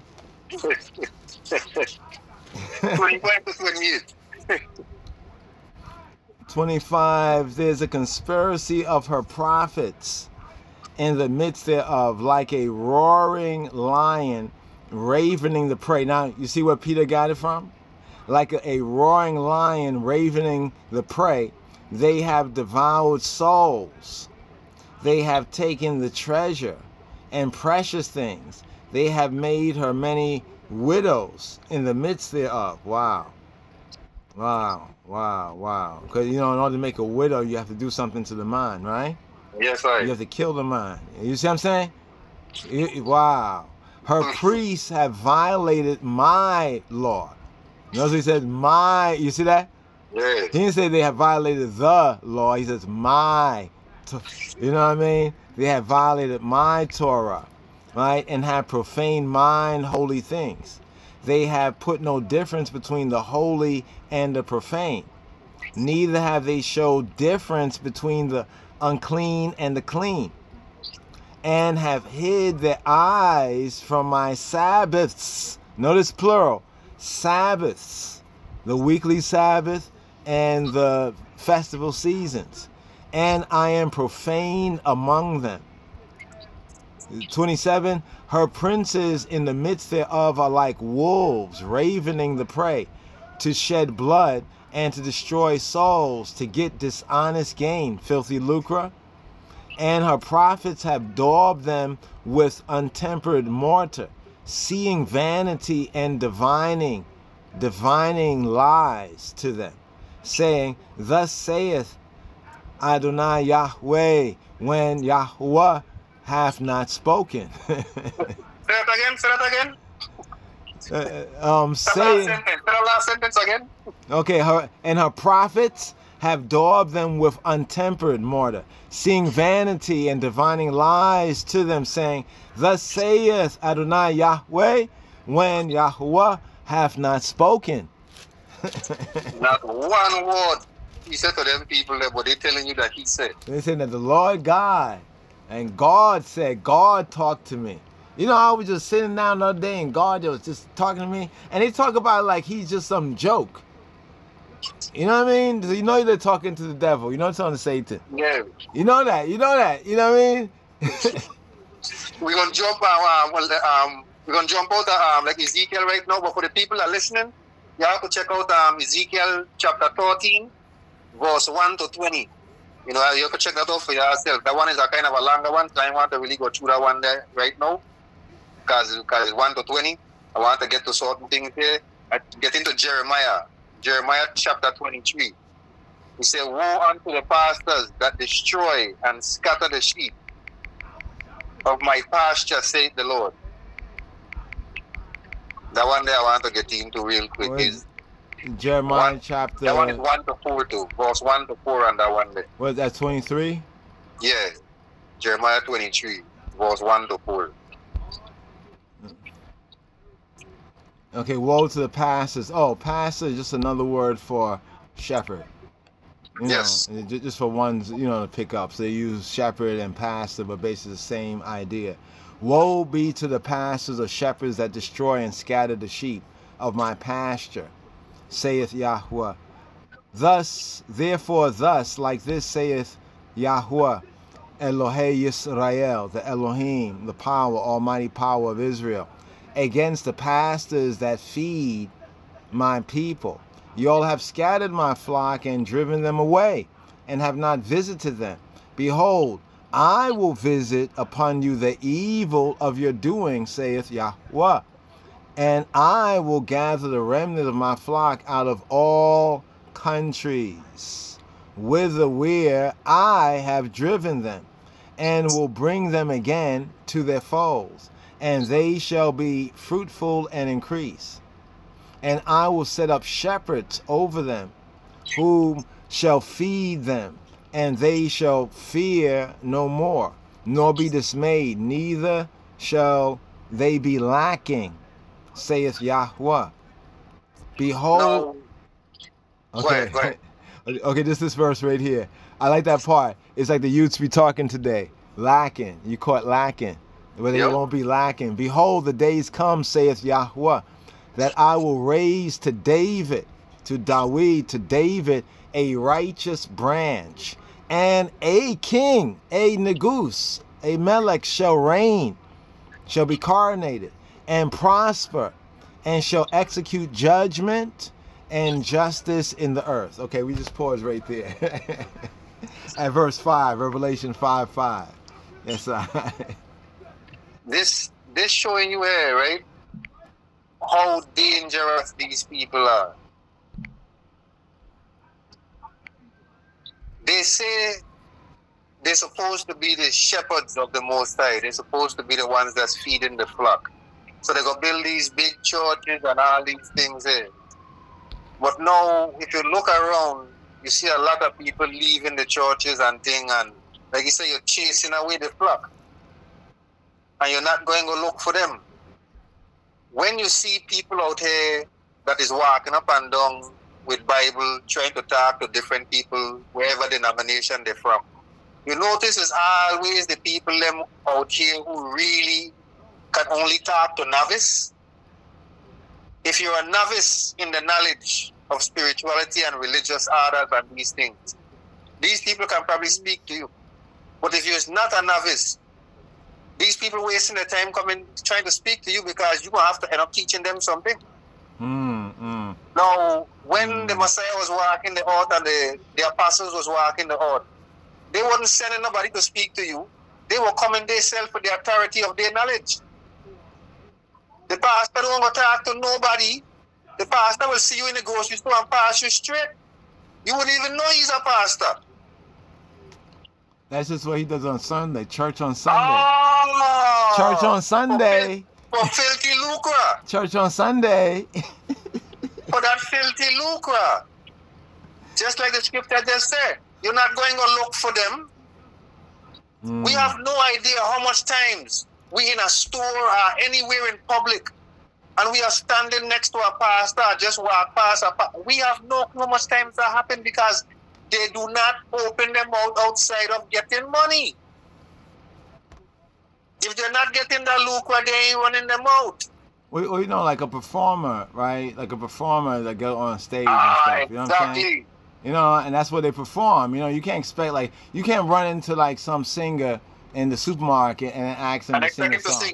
Sing a song for you. Oh, yo, can you sing a song? I love that song on your album. And they're going to stop, put down their groceries. So these you know, pastors and these deacons and stuff, they become, like you said, performers. Because if they ain't on stage, you ain't getting nothing from them. And even when they're on stage, you still ain't getting really nothing from them because they ain't feeding you the correct food. But no, the interesting thing is I don't know like how, like, I mean, I know how other people may do it, but for I self like to have a part-time commitment. Like okay, I just do this on this day, and then I do something else, and while I do something else, I don't do what I do just on this day. You know what I'm saying? I can't see it like that. You know what I'm saying? In other words, as someone who ministers the word, sometimes I find myself just reasoning sometimes with somebody, just, we're in the store and we get into it. You know what I mean? We start getting into it. But the difference is within the order of Rastafari, reasoning is our discipline. So no matter where we go, we are going to reason with someone. And based on our energy and the frequency that we are giving off, like he says, shine your light so bright that he get the glory. Ones and ones engage you without them knowing they're about to strike a reasoning. True. See, yeah. and Rastafari brothers and sisters will understand what we're saying because this happens to us all the time. Yeah, that's true. Like sometimes you hear something, somebody say something, and the word come to you. It's nearly impossible not to speak on that. It's like you're compelled. You're like almost exactly like you have to like either, I'm not saying make a correction, but you have to insert something that you just can't let that word, you know what I mean, just be out there like that. You got to save that word, or you have to condemn that word, or you have to put it in a better light. You know what I'm saying? Yeah. Now we have, like we said, the last story read there, how they're running the flock and they're not looking for them, and the thing we just speak about there. Now, not only that, you having people who talking about burn the Bible and all these kind of things. So I wanted to go in the same book, Jeremiah, chapter 3, verse 11 to 15. Jeremiah chapter 3? You said 3? Yeah, 11 to 15. Okay, hold on for a moment. Let's see right here. Chapter 3. Yeah, you got other people talking about the Bible and this and that, and a lot of talk about these people ain't real, and you can't find this and you can't find that. Okay, let's see right here. Oh, here we go. Okay, we're in chapter 3, from the verse again. 11 to 15. Yeah, I was trying to work around this software, but yeah. Okay, 11 to Yahweh said, and Yahweh said to me, the backsliding Israel, Yisrael, Yasharallah, have justified herself more than treacherous Yehuda. Go and proclaim these words towards the north, and say, return, thou backsliding Israel, Yisrael, saith Yahweh, and I will not cause mine anger to fall up on you, for I am merciful. Pause for a second. Pause for a second. All those people who trying to burn down the Bible and burn down these teachings, you hear what he just said? You read that part again. Because that's a kind of a salvation type of a repentance type of part, right? Go, yeah, the word return to Shuba, yeah, to turn around, turn from the astray way to Yahweh. Go and proclaim these words towards the north and say, return. The word return in the Hebrew sense is like repent.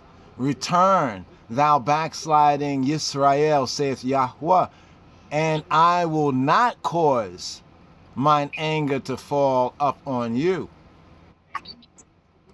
For I am merciful, saith Yahweh, and I will not keep anger forever. Only acknowledge thine iniquity, thy moral perversity, that thou hast transgressed against Yahweh, thy God. I think here is speaking to Israel in the she sense, so Elohaic, right? And has scattered thy ways to the strangers, yeah, under every green tree, and y'all have not obeyed my voice, saith Yahweh. Go on. Yeah. Turn. Not the 15. Not the 15. Turn, like return, repent, turn. O backsliding children, backsliding sons, saith Yahweh, for I am married to you, and I will take you one of a city and two of a family, and I will bring you to Zion, and I will give you pastors or shepherds according to mine heart, whom shall feed you with knowledge and understanding and overstanding. Yes, I know. I know most of the time, true, since we started, we've been harping on the, the shepherds, the shepherd and the pastor and the religious hierarchy and their follies, right? But in the teachings, as far as I understand the teachings, especially from the Iron Certain One, that we as Israel hold that same responsibility as far as making sure that that correct word is being spoken out there. And some of us are parroting a lot of the stuff that we should not be parroting and adding to these false doctrines. You know, I call it too many of our people, even too many. I speak to the Rastafari. Firstly, right, is like eating off too many different plates. Yes, it's almost like I invite you to a feast. I say, yo, bro, I'm gonna have a feast this Sabbath Eve, or I'm gonna have a feast. You know, I want the eye to come true. You know what I mean? And so that day, you go around, and you eat every place. You know what I mean? Then when you come to the feast and we offer you food, you sit down and you eat, and you say, oh man, this food is messing up your stomach. Right? Now everybody thinks, it's my food that's bad. You know what I mean? Because, you know what I mean, you the brethren I invited, but they don't know that you went and you was eating all these other places. You see what I'm saying? Then when you finally eat the good food, you can't take the good food because you have too much of the bad food. So the brother is saying that a lot of our people and those who are of Yisrael, you know, whether they're of the election, whether they're Rastafari or of other camps, a lot of time be like eating too much here and there because, you know what I mean? There's a lot of false shepherd ideologies out there. Even to those of y'all who are just like born again in like Yahuwah and Yahusha, you know what I mean? Be careful, right? Not of your faith and what you desire, but those who are feeding you. You know what I'm saying? For real, these shepherds out there, you know? Because notice, these verses that you pointed out, I have brought up the king, like I was thinking about like trying to follow the spiritual irids of the flow of the reasonment. You know, sometimes we start out and we have a specific subject matter. You know what I mean? Other times we might just kind of roll flow and the spirit, you know, the Holy Spirit will like guide. You know what I'm saying? And this is like one of those reasonings here. So I went to the suitcase where I have a couple of pictures of the king. You know what I mean? And it's interesting because the verses, remember the verse that talk about how when he get rid of those pastors and shepherds, then he will have his own pastors, right? Yeah. And you know, that will feed them, and then it makes the Davidic connection with a king that will come about. And that verse that, what was it in the previous, was that Jeremiah? The previous quote from Jeremiah, what was that, 20, was that 20? 23. 23, we're talking about David as David. And this now connects with the second, what people call the second advent, right? Or some would call the return of Christ, or some look at it as the return of Jesus. You know, and part of that I wanted to touch on too. Maybe not in this one right here, but a lot of people are looking for the second coming, ... of Caesar J. Borgia, of Caesar Jesus Borgia. You know what I mean? I was doing a little research the other day. I just put something like Yeshua or Jesus or something like that in the search. You know, all these Jesus, these Caesar Borgia pictures, these white Jesus pictures came up, so-called. You know, and I was thinking about it. I was looking up a verse in the Bible. I was just looking up a verse, and I just wanted to find, you know, where it has like the words with some like scenic, you know, nature shot in the background or something. But it was showing like where they superimpose these white Jesuses, the Caesar Borgias, all over the place. You know what I mean? They had this, and when I looked at one picture, I looked at the next, Like, you know, when you just look at the pictures by themselves, I had to take a screenshot of it because I'm like, look at this crazy stuff. That this picture doesn't look like this picture, but both of them is a white guy that has a beard and long hair. And nobody questions it. Nobody says, wait, hold on for a moment. You know, even their white Jesus don't even look alike, and nobody questioned it. But as soon as we just have a picture, right, of Yeshua in his humanity as a black man, as an Ethiopian, as a true Israelite, you're not as a true Ethiopians, you know, people always, we don't even have to put the words Jesus or Yeshua or Yahweh. We have to put none of that on there. You know what I'm saying? Yeah. They automatically know, and they say, oh, it's not about race, it's not about this. And all these other pictures are just floating out there. So the whole idea of the second coming of Jesus or Jesus returning again is also a very confused doctrine out there. And it's not the way that they have been leading you to believe. You know what I'm saying? We're talking about how the false shepherds and the faithless shepherds and pastors out there have misled the flock. Even among those who are into like Christ consciousness coming out of like the churchianity, you know what I mean? And maybe learning from internet and certain ones out there. Some ones might only take you to a certain point, you know what I'm saying, of your studies. But if you continue, they're going to eat you up. And that's all I want to say. You know what I'm saying? They can take you to, because some of the basic stuff, like you said, they can only talk to a novice. You know what I mean? They can only talk to a certain novice. And it was interesting. We took my auntie to, Penn Station or whatnot. Then she had to catch she had to catch the train going back to the Carolinas and everything. And when we came out of there was a woman. I saw my wife was walking with my mother, right? And I was there, you know, kind of like walking just behind them. And looking around, Madison Square Garden was right over there. I said, wow, I hadn't been out here in a while. And my wife was talking to some woman. And I was like, the woman looked like she was Spanish, you know, like Hispanic, or to say Hispanic. And I thought she was speaking Spanish because she know a little Spanish, you know what I'm saying? But then I found out there was an Ethiopian, right? And the woman was like, well, maybe it was like, you know, she was trying to like seal up the conversation because we were trying to get a cab and, you know, get back to the, you know, the home and the home office and everything. And the woman said, hold on. She started digging in her bag. And she gave my wife some of these tracts, these religious tracts. And then when we finally negotiated with some Africans, you know, cab fare and everything, you know, want to give, you know, hit up the peoples and everything. We had to spend something, so we spent it with them, and hopefully they would do us right. But I turned around and the woman started to preach. She had a little did she have a bullhorn? She started to preach the Jesus stuff. On the corner was an Ethiopian woman. It was actually, you know, Ethiopian and everything, right? And my wife said something interesting later on. She said, oh yeah, she's probably doing that because she mind her of this homeless woman that she knows, you know, that she knew like years ago, you know, like somewhere in New York or whatever.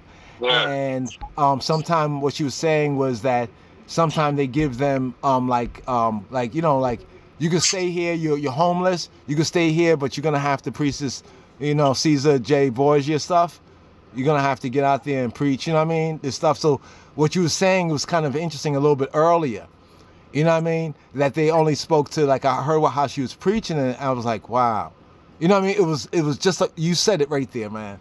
I'm just gonna yield on that, but the way you said it, it reminded me of that, because I ran into a lot of the Ethiopians kind of like preaching these other Jesuses, you know what I mean. It's kind of interesting, you know, like but the level they're preaching it on is like you said, like a novice in a sense, you know what I mean? Yes. Or one who just had a bad day or something. Like if you really had a bad day, you know, you broke up with somebody, you lost your job, you know, you at the lowest moment, you know, they can hook you into it. You know what I'm saying? You know what I mean? But you really don't, you're not really in Yeshua. You're not really in, so you're looking for him, and he's not really in you, so you're looking for him to crack the sky and come back.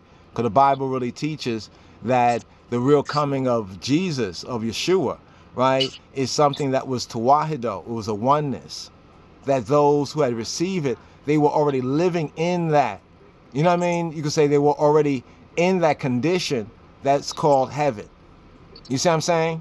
You know, and it was bringing the kingdom of heaven through their life and their liberty.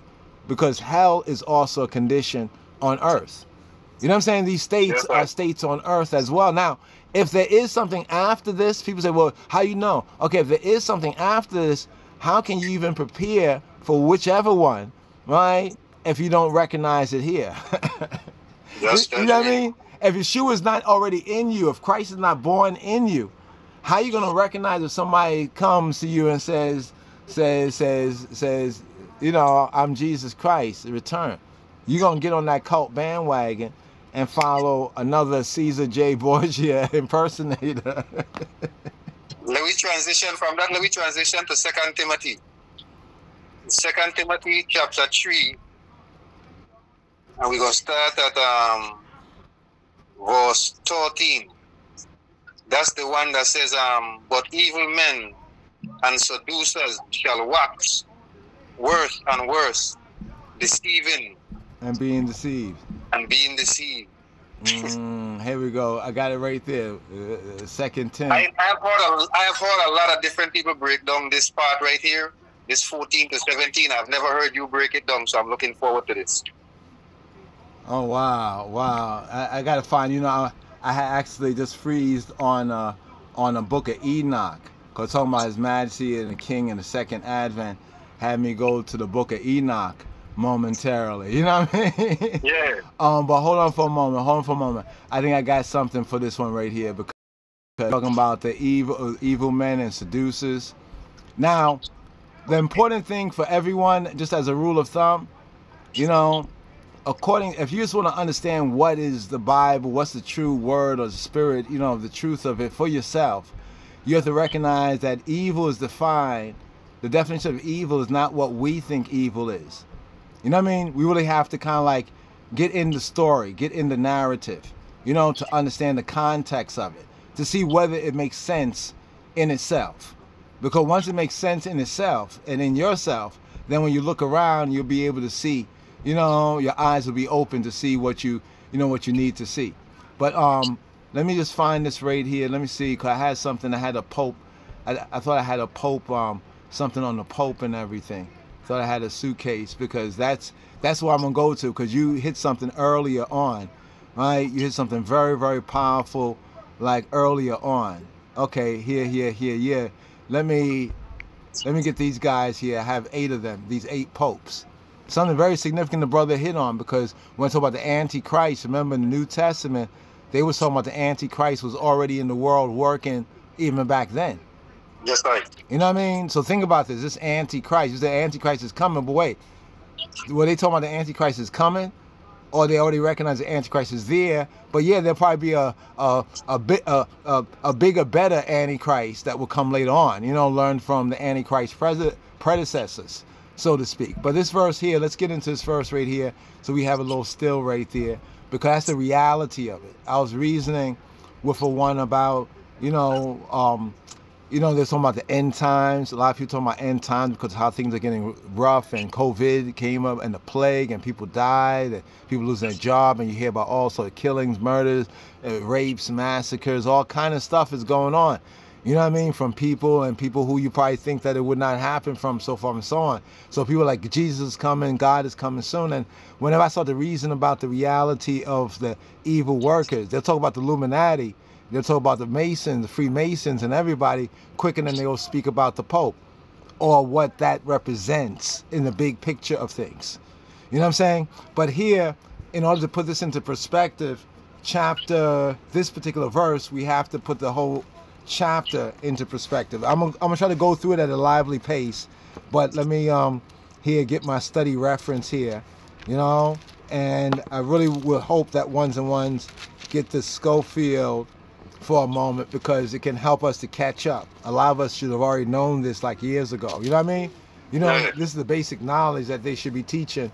The only ones that really go through this kind of teaching, this level of teaching and discipline with the youths and their people, is some of the Orthodox, like Jews and others. And people say, well, look at they control this and that and such. Well, it's because you kind of understand the matrix. I won't put it like that. You know what I mean? You begin to understand the matrix. So let's go to 2 Timothy, that verse 13. Let's first just touch on this right here for a moment.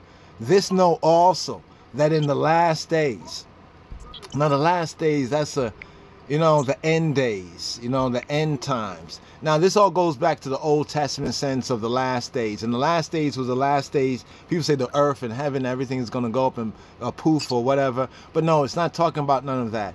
From a Hebrew perspective, as Timothy and others were Hebrews, Jews, and Israelites, and they were also faithful in Yeshua, they understood it as the prophets taught it. In other words, it's not like Yeshua is coming to contradict the prophets. No, he's come to establish that word that the faithful before even understood, that the whole world will come under these different kingdoms, like these 4 kingdoms. And the matter of fact, start with 12. Verse 12? Yeah, start with 12. Okay, I'm going to scan over these verses right here. I'm just going to open with the first verse, and I'm going to scroll forward to verse 12. This know also that in the last days. So I'm going to get this point here. The last days will be the last days of a certain government and system. You remember in the verse we read from earlier, and the shepherds were talking about they're scattered all over the mountains? Yes. Mountains in the scripture is can have a symbol in prophetic Hebrew language for governments and kingdoms. Right? I don't want to point it out that we're living under other kingdoms. Like Israel was supposed to be running this, you know, and the righteous nations. But because Israel had failed and all of that we have in the Bible, even up to the time of Yeshua, that it came under the Roman system. And we're still under this Greco-Roman world system. So when they talk about the New World Order or the end of the world order, they're trying to change something. This system is not sustainable. So this is what the last days mean, right? Perilous time shall come. So let's scroll up to verse 12 that my brother in said, boom, here we go, yea, right? Now we scrolled over about 10 verses to get right here. Yea, and all that will live godly in Christ Jesus, or in the Moshiach, Yeshua, shall suffer persecution. I was just sharing this verse with some fam, right? That because they're like newborns in a sense, and the faith is sincere, but sometimes ones have to recognize that it's not all the lovely things that new birth, like the new birth in Christ, if it's sincere, we'll find that even anger and different things the Lord will take from us. You know what I mean? So we get strength over certain things. But then at the same time, there's a persecution that comes in. You know what I'm saying? So a lot of times Christians are not prepared, or people of God, even with this Bible, are not prepared, right, for the persecution that they will suffer as they seek to live godly. Because what happens initially is that the Almighty will, how can I say, empower us, right, with the good experiences in our soul. You know what I mean? This is what a lot of people who get born again, you know, they may seem to be overzealous. You know what I'm saying? Because they almost get high, you know what I mean, with Yeshua. You know what I'm saying? And that helps them overcome a lot of things and begin to change their life. But then as their life begins to change and they come from under the yoke of Satan, or Satan, the satanic system of things, the spirit and the men and people are going to kick back. And here's where they're going to suffer persecution. They're going to be like, listen, I used to be a drunkard. I used to be a fornicator. I used to be this. I used to do that. I used to be a robber, a thief, a gunman, or whatever. And I put that away, right? Because of Yeshua, because of the Messiah, Jesus. You know what I'm saying? But what they don't recognize is that others are still under the power of the Satans. They're still under the power of the spirit of the, you know, of the God of the world system. And you're going to suffer persecution. It doesn't mean that those good things you experience, you won't receive them no more. But those good things must empower you, you know what I mean, to endure the persecution. Verse 13, but evil men, right? But evil men and seducers shall wax worse and worse. Now, wax is the old time English word that basically means to beat forward, to go forward, to be like to you know how you lengthen something out by hammering something? Yeah. That's what it means, like to promote, to go forward, to proceed forward, or to stretch something out. But the literal meaning from the Greek even here is like to drive something forward, as if by beating something. You know, you're beating something. So the evil men are going to keep on beating on their old evil beating track more and more, harder and harder. It's like what we see going on. what we see going on many different, on many different levels. Things are getting so-called from bad to worse, and as soon as we think it can't get any worse than that, we find out something else, right? The worst is like an aggravated sense, and the aggravation is not just a physical aggravation. It can be a mental aggravation, or even a moral aggravation, right? Deceiving and being deceived. You see, they're deceiving others, being the evil doers, the evil men and people. But they also are being deceived. Why?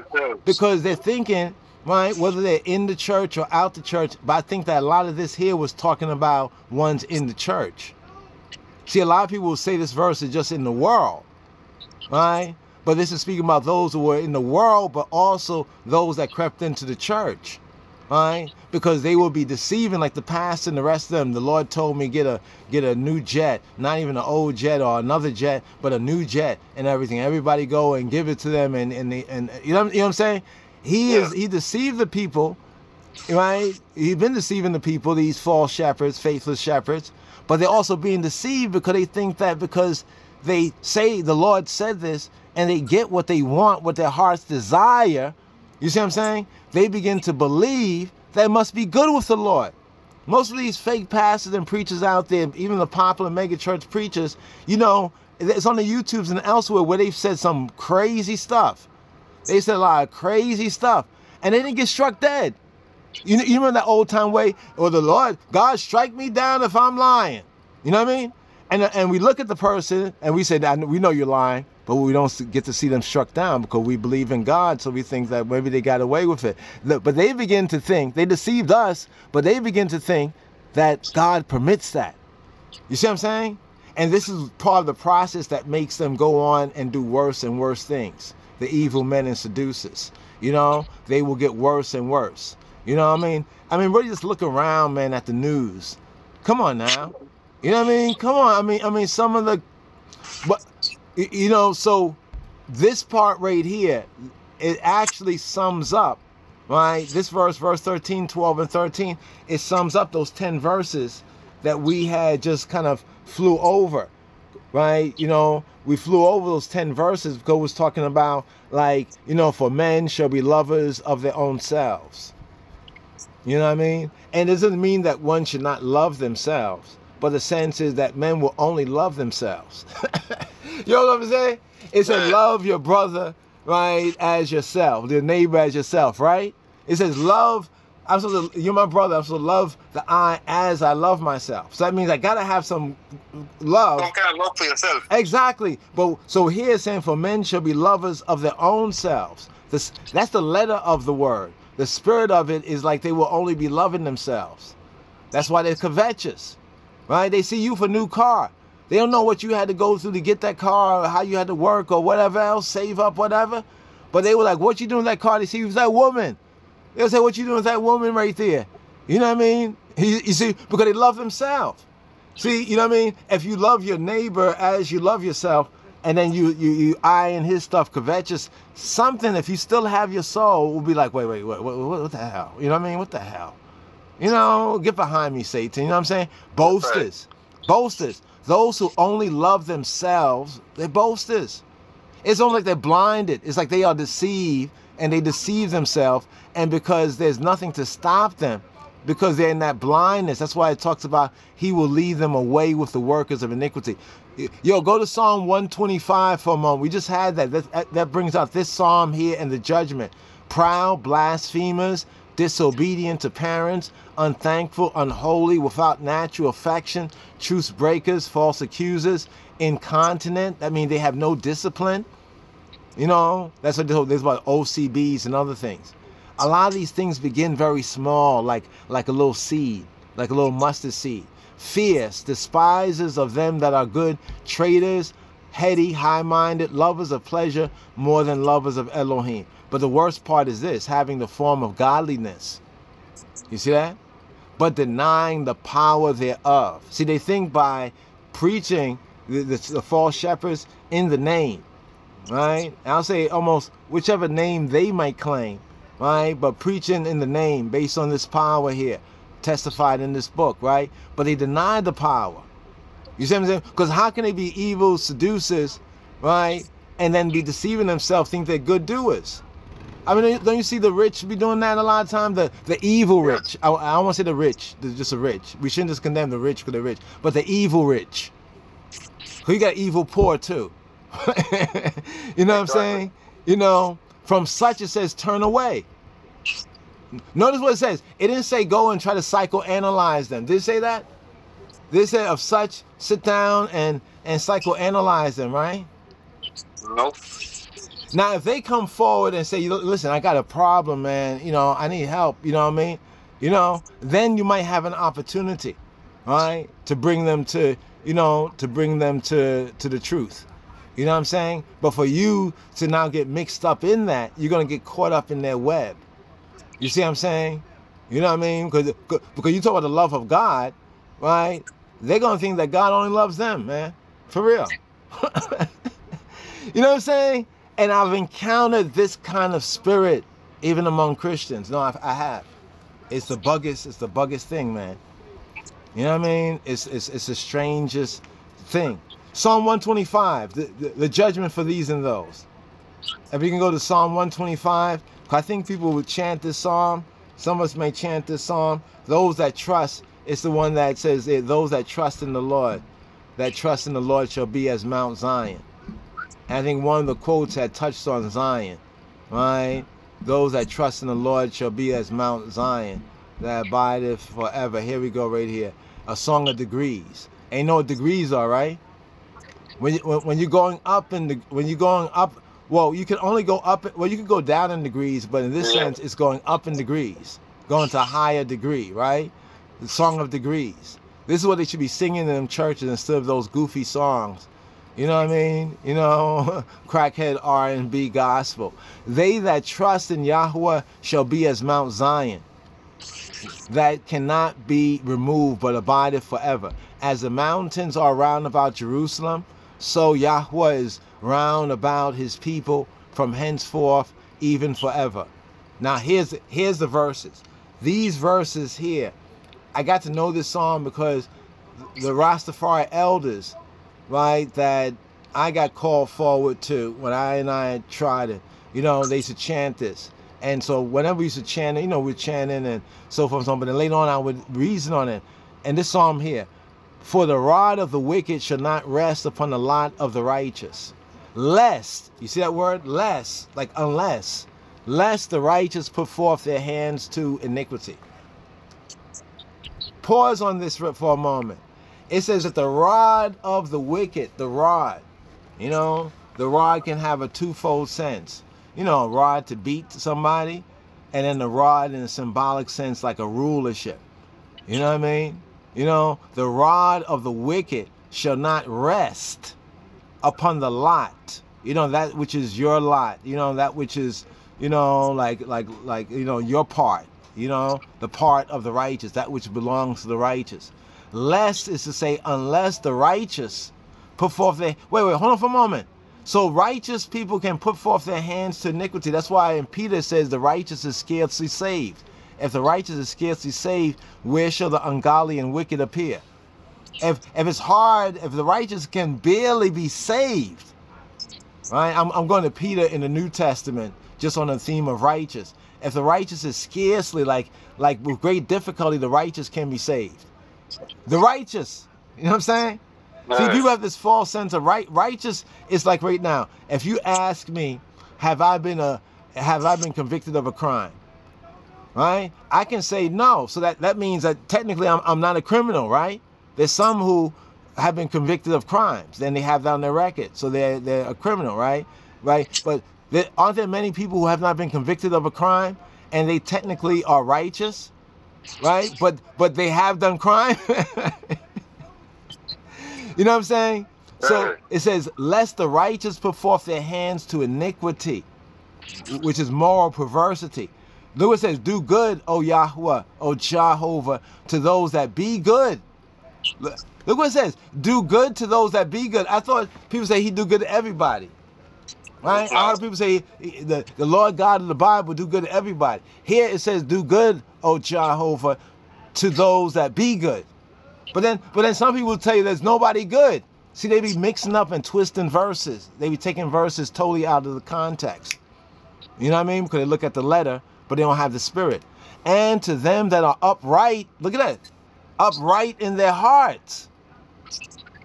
You see what I'm saying? So you know how the wicked and evil seduces? Because some good may happen, but they think that it happened based on their evil doing. Therefore, they think that their evil doing is doing good. You see what I'm saying? That's how they deceive. They're deceiving others, but they're deceiving themselves. This last verse is I'll say is the killer. Because it says, thou shalt not murder. So this is the killer verse. Right? As for such as turn aside to their crooked ways, the Rastafari always just say, to their crooked-hearted ways, Jehovah shall lead them forth. Wait, hold on for a moment. So those who are turning aside to the crooked ways, according to this Psalm 125, verse 5, Jehovah, he who he be, the Almighty, will do what? What will he do? He's going to lead them forth. Like, come over here. Like, come out of here. Come. Let me lead you forth out of here with the workers of iniquity. All right, so we say, Jah is our shepherd. All right. But in this case, he is leading these crooked ones forth with the workers of iniquity. But it says, but peace shall be upon Israel. Now, you get the big picture? How is Israel going to have peace unless those who are of Israel but not Israel are taken out of the way? You know what I'm saying? When it says not all who are of Israel are Israel. You remember that, right? That's New Testament. Not all those who are of Israel. Right? So it goes back right here to the rod of the wicked should not rest upon the life of the righteous unless the righteous put forth their hands to iniquity.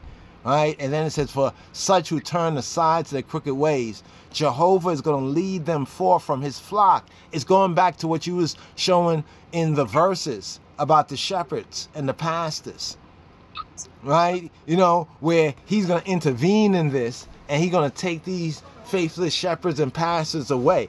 And then he's going to appoint his own ones. But by taking away the fake ones, the pseudo ones, you know what I mean? That's how Yisrael will have shalom. Remember what Yeshua said? My peace, I don't give it, his peace is not like the world peace. It's not like the world peace, but it's a sword. You see what I'm saying? So to save his flock, right, he will lead those who are the workers of iniquity.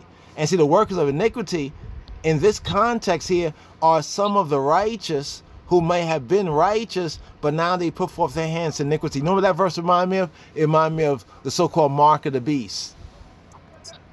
You know what I'm saying? Yeah. You know what I'm saying? So it shows, like His Majesty says, how Slash the first, he says that peace is not an is, it's a becoming. It's based on decisions that are being made. Because even Ezekiel, I think, talks about when a righteous man then turns aside and does wickedness, all his righteousness should not account to him for nothing. So, like, if we're righteous men, we're doing righteousness, but then we decide, oh, we're going to turn aside to folly. You know what I'm saying? All of our righteousness that we did, it really don't matter. You know what I'm saying? You know, David wasn't saved because of the righteousness that he had done before he had turned aside and done. That was grace there, you know, because Yahweh already had his, sight set on the Davidic lineage. Go ahead and finish that 2 Timothy there. 2 Timothy. Oh, okay. Let me go. Go ahead and finish. Yeah. Let me go back. What wax worse and worse. Okay, here we go.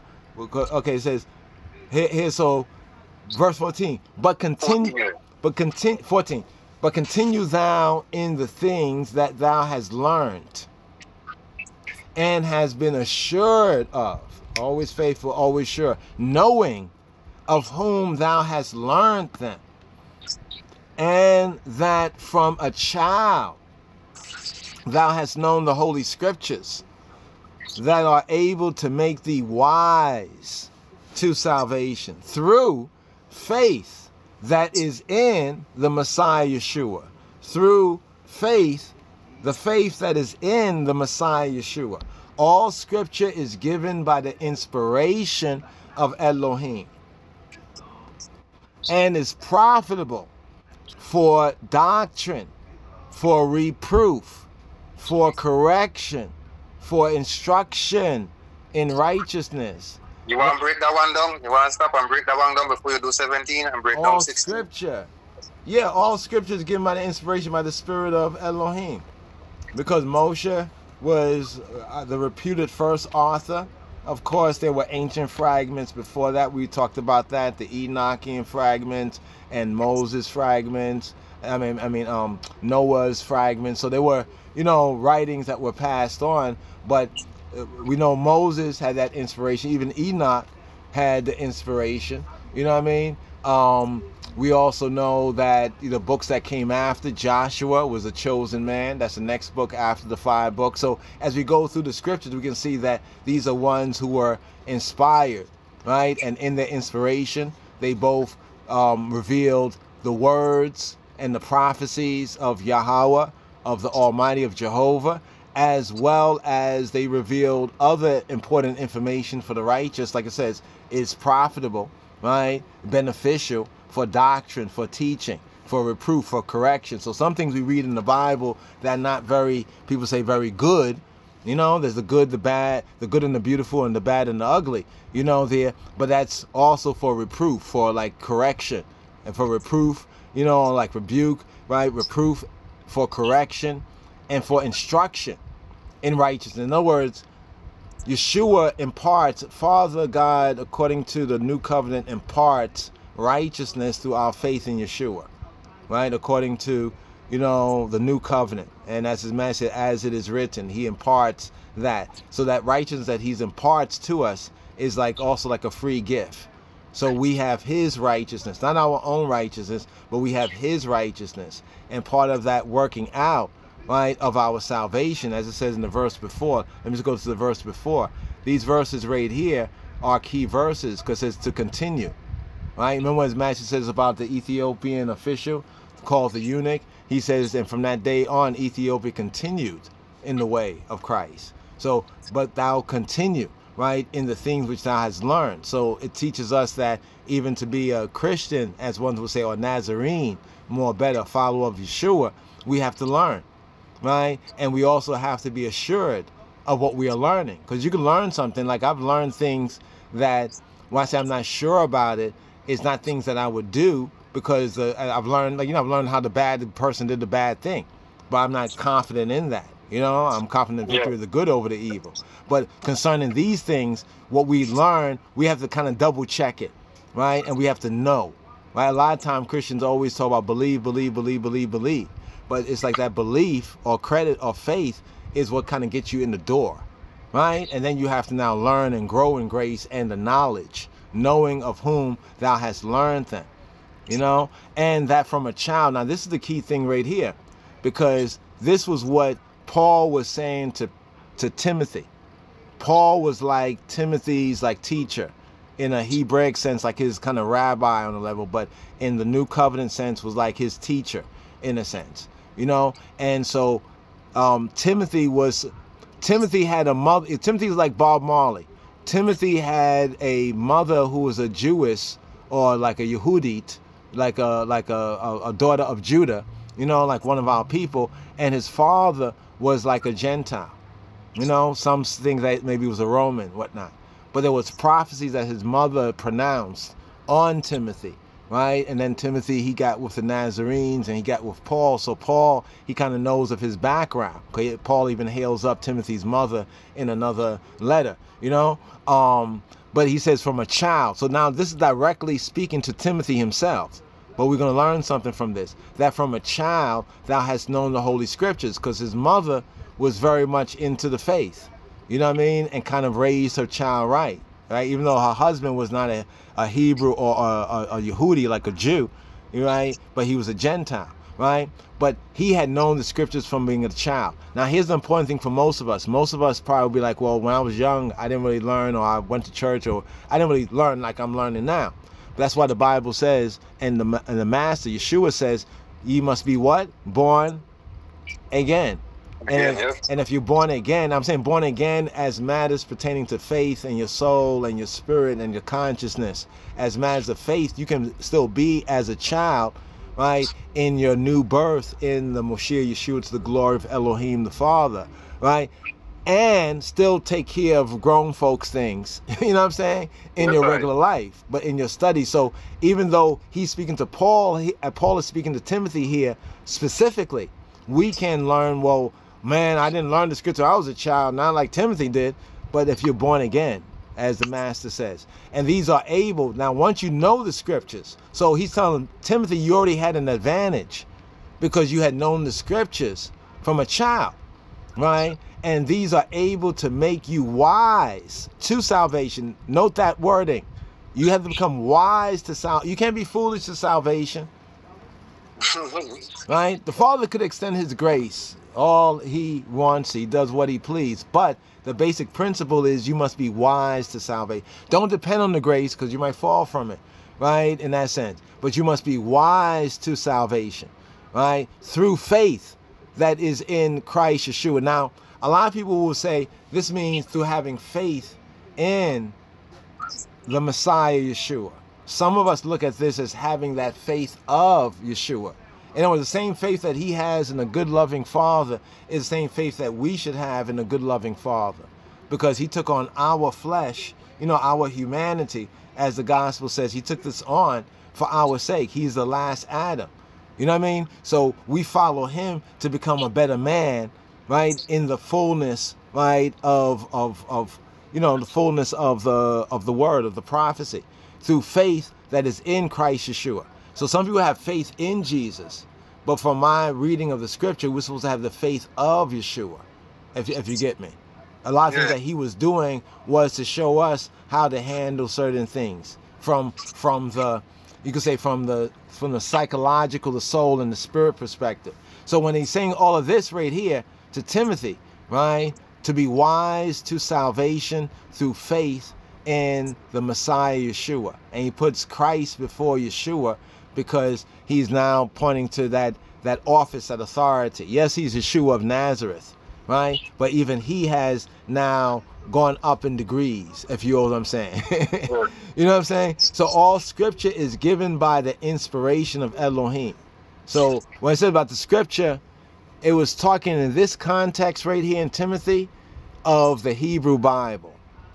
And I'm not dismissing the New Covenant scriptures, right? But in the context of what's written here in 2 Timothy chapter 3, verse 16, it was speaking of the Hebrew scriptures, because they're quoting all from it, all up and down. And they're referring to, it's the context of what the Nazarenes, the true Christians, were speaking. They were speaking in perfect context with the Old Covenant, and they were drawing from it. Why? Because they knew that all scripture is given by inspiration of Elohim. So what they saw in Yeshua and was revealed to them in Yeshua, they backed up that by the scripture, as Yeshua himself backed up what he did and what he showed to them and demonstrated to them by scripture. So the scripture is given by the inspiration. It doesn't mean that everything in there is a testimony of Elohim, but the whole thing is a testimony, you could say, to Elohim, but he has his own testimony according to what is written. Thus saith the Lord. So we accept that based on the witness that's given. We're just looking at the evidence. And it's profitable for doctrine. This is very important. We could break this down maybe a little bit more, but going through each one of these to understand how doctrine... I want to go through them. I want to go through the doctrine, the reproof, the correction. I want to go through that. As I've been looking forward to hear you break this down. Okay, well, profitable basically is to say helpful, serviceable, or advantageous. Like to say beneficial, right? It's helpful, it's serviceable, it's advantageous. That means if you deny the scripture, you put yourself at a disadvantage. You know what I'm saying? You know, so all of it is profitable for doctrine. So let's deal with the doctrine first. Doctrine here is didaskalia, the word didaskalia. And basically it's a word that means teaching or instruction. Like precepts, right? It's a noun feminine, right? And here they have instruction, the function, or the information, right? This word sometimes is translated as learning, doctrine, or teaching. So this here is like learning, doctrine, or teaching. Doctrine just basically means teaching. It's just a word from the Greek, you know, a little bit from the Greek right there. Then it says for reproof. Reproof, right? Here we have elegos here. A proof. Reproof is actually from, we're going from the Greek first, right? Is a proof that by which a thing is proved or tested. We'll find that the Hebrew and even the Amharic will back this up, but we'll touch on that after this. A proof. So a reproof is actually like, you know how we say redo or return? Right? Yeah. You turned, and then I say return, so you turn again, right? So it's a proof. We have proof, maybe, but now the scripture can be a proof, another proof, a proof of by which we can test a thing, right? We can. It's also the sense of conviction, right? The reproof is also the conviction. Like I heard his Majesty say something when he says something like, "We being convicted," right? And he was saying like convicted of the faith of Yeshua HaMoshiach, you know what I mean?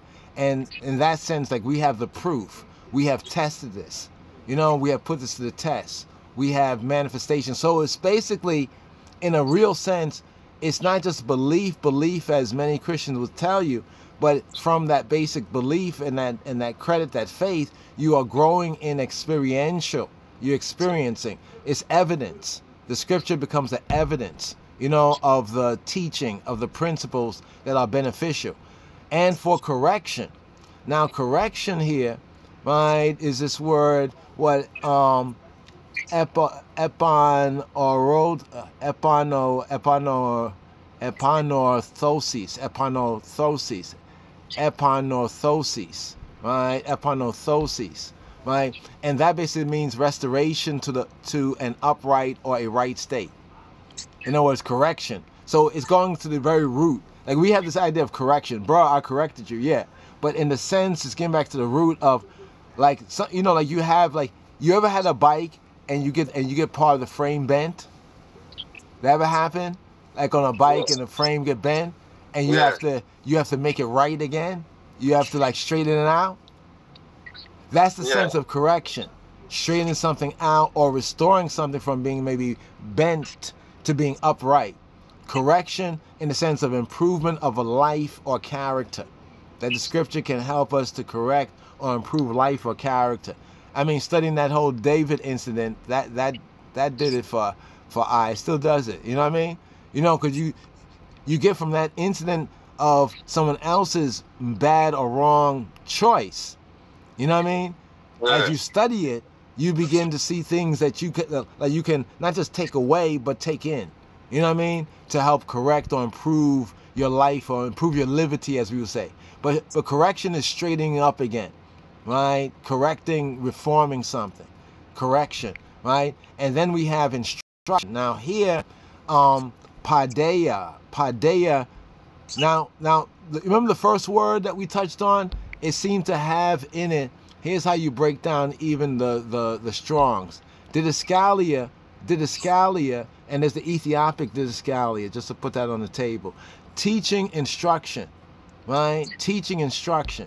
So we have the word instruction here, right? In a sense of basic teaching and learning, like the function or the information. The doctrine is like the basics.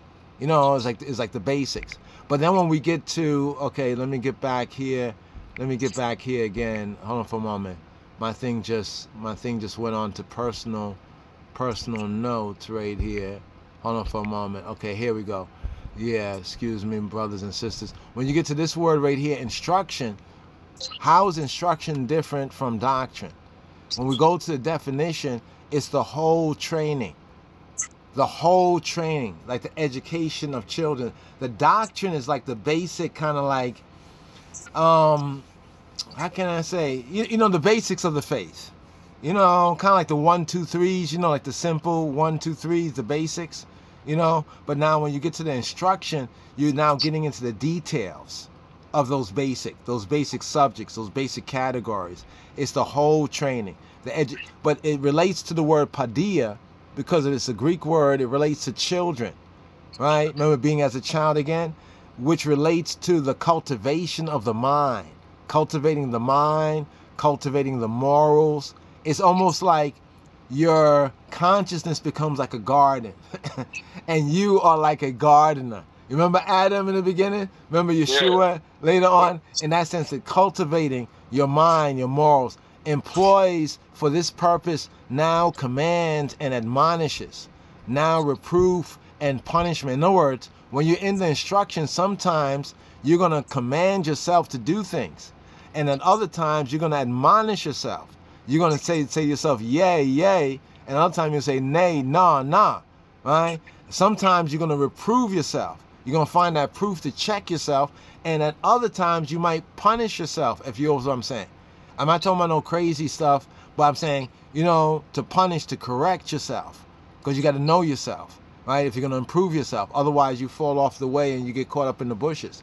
It also includes the training and care of the body, right? In other words, people think that like this belief in Yeshua or Christ Jesus, justice, is just like a spiritual thing of nice platitude. You say nice, friendly thing. Jesus love you, God love you all the time and all this kind of stuff. No, it really involves a discipline, right? Whatever in adults also cultivates the soul. So now for those who are now grown, as you're growing, now you have to also cultivate your soul. Like for a child, the first things is the basics of the body, the discipline of the body. You know, that's why it points to certain things like even fornication and other areas.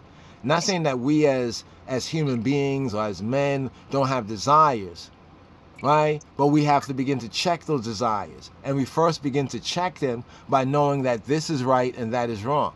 Even if you're doing such and such, it's best for you to say, I know this is wrong right here. Lord, I got to have it. Help me. You know what I'm saying? This is how we kind of, so by all of this that the scripture shows us, we see examples of others, right? From the old covenant to the new, especially correcting mistakes and curbing passions. Remember how His Majesty speaks? Correcting mistakes and curbing passions. See, some people think because they have desire, like say, you know, you have desire, like a man, a woman have desire. The desire is good. What you have to do is put a curb on it. It's like a dog or whatnot. You got to put a leash on it and pull it. Hey, hey, hey, sit. You know what I mean? But see, in the counterfeit Christianity and Catholicism has some wild rites where they start to punish themselves in some crazy ways. You know what I'm saying? You know, but instruction which aims at increasing virtue, right? So on one hand, instruction is those things that helps you to increase your strength, your spiritual strength. Virtue is strength. Right? Like, not just strength like physical strength, but you have strength to say, man, that look good, but I'm not going there. I know where that lead to. You know what I mean? Some of them don't have the strength for it because, like Van singing a song, he said, you know, like you don't morally corrupt. There you go. And that's what the instruction, the doctrine, the reproof, the correction, and the instruction helps us to do is, first of all, to understand what right morals is. You know, what is right. Not based on what people have done to us or what we've done to other people or any of those other things, but just what is right. Because even somebody who go around robbing and stealing will tell you, man, I needed this, but they know what they did was wrong. Yes. You know what I mean? You know, but they felt they had to do it. But even there, that's why, even why Yeshua hung out with the sinners. Think about it for a moment. Why he was around certain kind of people, and even some of them were able to repent easier. You understand? Because they already knew what they were doing. They wasn't like the evil and the seducers and the false shepherds in the past. You know what I mean? Those who deceive themselves. They recognize, yes, you know, like that woman that came to Yeshua, she was a Gentile woman, and he says, like, it's not right to give the children's food to dogs. And she said, truth, Lord, but the dogs eat the crumbs that fall off the master's table. Yes. So she understood, she knew herself, and he said, what did he say to her? He says, I heal you. I asked God the Father to heal your daughter. No, he said, your faith. Look at the power of that. Your faith. Where the Messiah who goes around healing and healing ones said to this woman who was not of his nation that even her faith, because she had faith in him, and your faith has healed her. Look at that. Not Yeshua healing her, but your faith and I, after I tell you, yo, this ain't for you, you then say that even crumbs the dogs get, because they fall off the table. Your faith has healed your daughter. But her faith, verse 17 explain her faith. Hold on for one moment, because the second part of the instruction is chastisement or chastening. Now here they say that chastening is sometimes the evils or the ills with which Elohim visits men for their amendment. Now this is often a hard thing for ones to take, based on the type of God they believe the real God of the Hebrew scriptures and of Yeshua really is. Sometimes he will allow, see, evils is not always a religious evil. It's just that which is not good, that which is bad, that's what is sad, that which is hurtful, that which is harmful, right? He may allow those things, right? Because sometimes we only learn by experience. I don't know if one's over what I'm saying. Sometimes we only learn. How many times somebody has told you something and you heard it, like some old wisdom of the elders, and you're like, yeah, granny, yeah, grandpa, yeah, I hear you, you're always talking that. And then you have experience and you're like, yo, granddad was right. You see what I'm saying? So it's almost like Elohim allowed that experience to happen. I mean, you were saved through it, but you had to experience something that made that teaching now real. It's not just a teaching in somebody's mouth, a saying they quote, but it's something that you can testify to. So education or instruction here is tutorage. Education or training is disciplinary correction. So all these are aspects that is speaking about in the New Testament, that the early Christians, the Nazarenes, they wasn't just people just talking about they love Jesus and they believe in the Lord, but they also was improving their own life and liberty and one another, iron sharpening iron, by being in these scriptures, right, and living their life. You know what I'm saying? Learning the reality of the, you know what I mean? The two go together, you know, because this is what instructs them. All of this is leading to righteousness. So saying that righteousness is not an easy thing like people think. Oh, I'm righteous. No, it's not. Because all of this, notice how the whole sentence, it pours down to in righteousness. Everything in the sentence, all scripture is given by the inspiration of Elohim and is profitable for doctrine, for reproof, for correction, for instruction, in righteousness. So all scripture, right, is profitable in righteousness, but then it breaks it down. For this, and notice it's four main things. Like a cross, four things: doctrine, teaching, reproof, proof, evidence, correction, making straight, you know, making right what is crooked, so to speak, and instruction, getting the full education, that's full discipline, that the man of Elohim. That's interesting. You know who was called man of Elohim? Who we began off with? Moshe. Moshe in Psalm 90 is called, it says, was a prayer of Moses, the man of God, or the Ish Ha-Elohim, that the man of Elohim, this is like one of the highest things, like to be a man or woman of Elohim, right? That the man of Elohim, right, may be perfect. Now you hear people say there's nothing perfect, but we'll touch on that. Thoroughly furnished to all good works. This is an interesting one right here. So all of that beforehand leads to one truly being a man of God, as they say. Now, how many times the false pastors and preachers and shepherds are called men of God? All the time. You know what I mean? And then you hear about something, right? And very few of them, as soon as you hear about something, say, yeah, oh, God, forgive me, I was wrong. No, they make a whole bunch of excuses. No, that the man of Elohim may be perfect. Now, perfect is an interesting, perfect means like complete. Like, how can I say? It's almost like you're the carpenter or you're the plumber, and somebody said you got your tools, and you say, oh, no, you're not perfect. You don't have your tools. You know, so if you have your tools and you know how to do the job and you're ready, you're perfect for the job. You see what I'm saying? People have this wrong idea of perfect, like it's a special aptitude for given usage, right? Basically, the sense in the even the Hebrew sense is like to be complete, thoroughly furnished. You know what I mean? That means like fully That's equipped. basically like the woman, like the same thing you just example, the woman you just spoke about who came to like the Messiah about her, like her child. Her explanation about that even the dog eat the scraps off of the master's table show the perfection in her faith.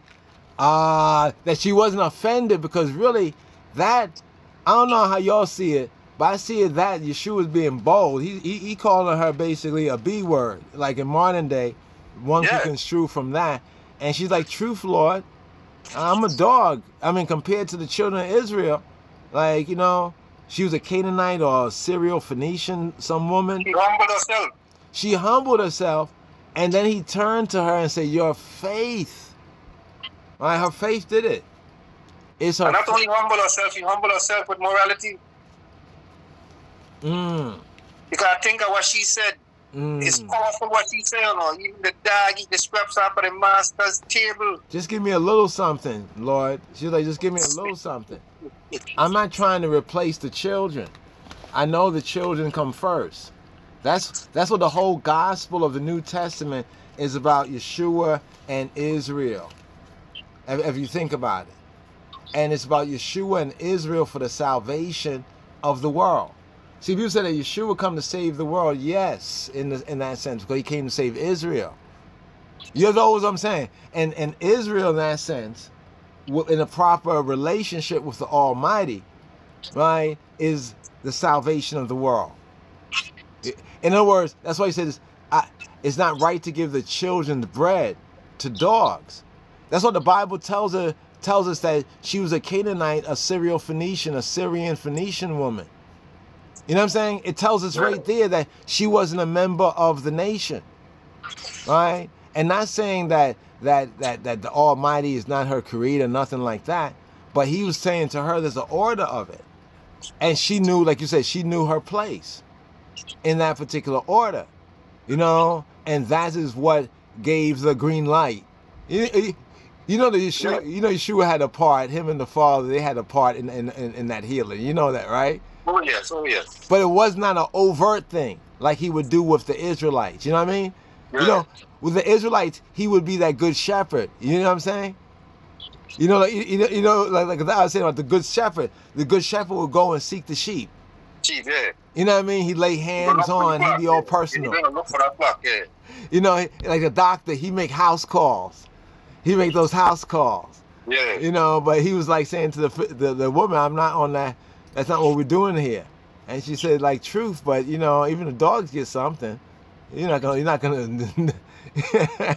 And His Majesty does love dogs, right? You know what I'm saying? That the man. Let me jump forward here into a book that most people don't even go in really, and it's only one page. We're going into Titus.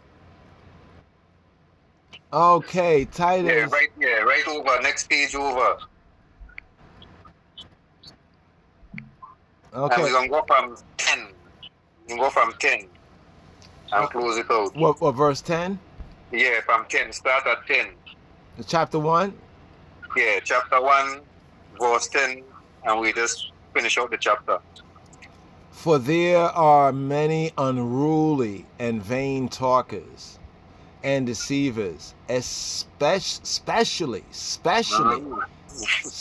not especially, but specially, they of the circumcision. Explain to them who that is before we go any further. That's hold on for a moment. No, I don't have them up here again. Yeah, that's Yehudi. That's okay. You say the Jews. That's to say us. That's Yehuda. All right, okay. You know, just try to clarify that to the people. You know, that's Black American. Gotcha. You know, among the hold on for a moment. Among the which one was it? Hold on, folks. Right here. Yeah, especially they of the circumcision. You know what I mean? Yeah, those who are circumcised. Remember, Peter was sent to the circumcision. You know, Peter was sent to the circumcision, and Paul was sent to the uncircumcised. You know, to the uncircumcised. Okay, I must have flew over the suitcase right here, you know, but be that as it may, right?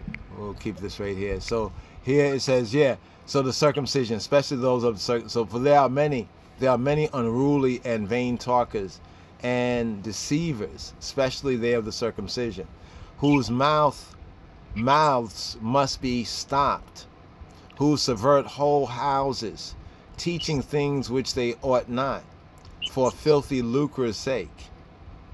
One of themselves, even a prophet of their own, said, the Cretans, right, are always liars, evil beasts, slow bellies. This witness is true.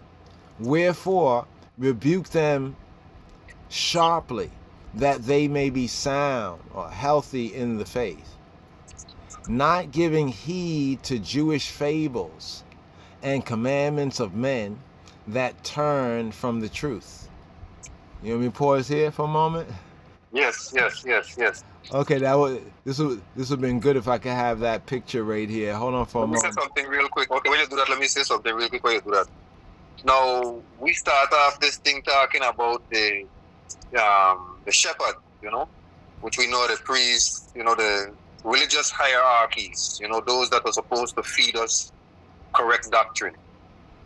And most of the time when we burn out these people, we are burning out the Gentiles, you know, the Catholic Church and the Pope and, you know, a lot of these religious orders, whatever denomination they speak, you know, these are the things we burn out a lot of times. But what this is telling you right here is we got some cleaning inside the house.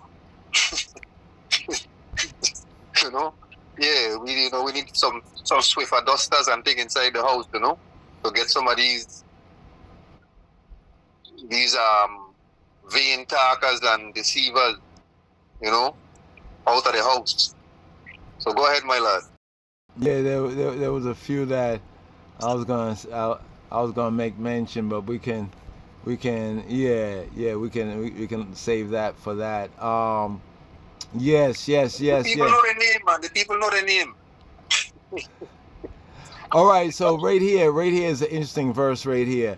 This verse right here. So okay, this is interesting right here. Okay, I'm gonna use this one right here. Okay, Jew, right? Whether organic or GMO, you know what I mean? And Jew. All right, so here in Paul's time. Now this is actually speaking about, to put it into context, Jewish fables. Now the word for fable is muthos. Muthos is basically the word mythos, right? Muthos. There's the old Greek way of saying it, muthos, and the modern Greek way, mythos. It's like suke is soul, but nowadays they say psyche. In other words, the Y has more of a U sound in the Greek. So muthos right here is a speech, a word, a saying, a narrative, a story, a true narrative. Basically the word myth. It can be a true narrative or it can be a fiction, a fable, right? So here Paul is advising, and remember who Paul is, so he kind of knows what's the teachings and some of the other stuff. That's what Yeshua talked about, the leaven. This verse goes along with the Master Yeshua's words concerning the leaven. You know, when he talk about the leaven, like beware of the leaven of the Pharisees. So here Paul is saying, not giving heed to Jewish fables, to Yehudi fables. There were certain fables among the Yehudi, you know what I mean? Judaic fables that are just that.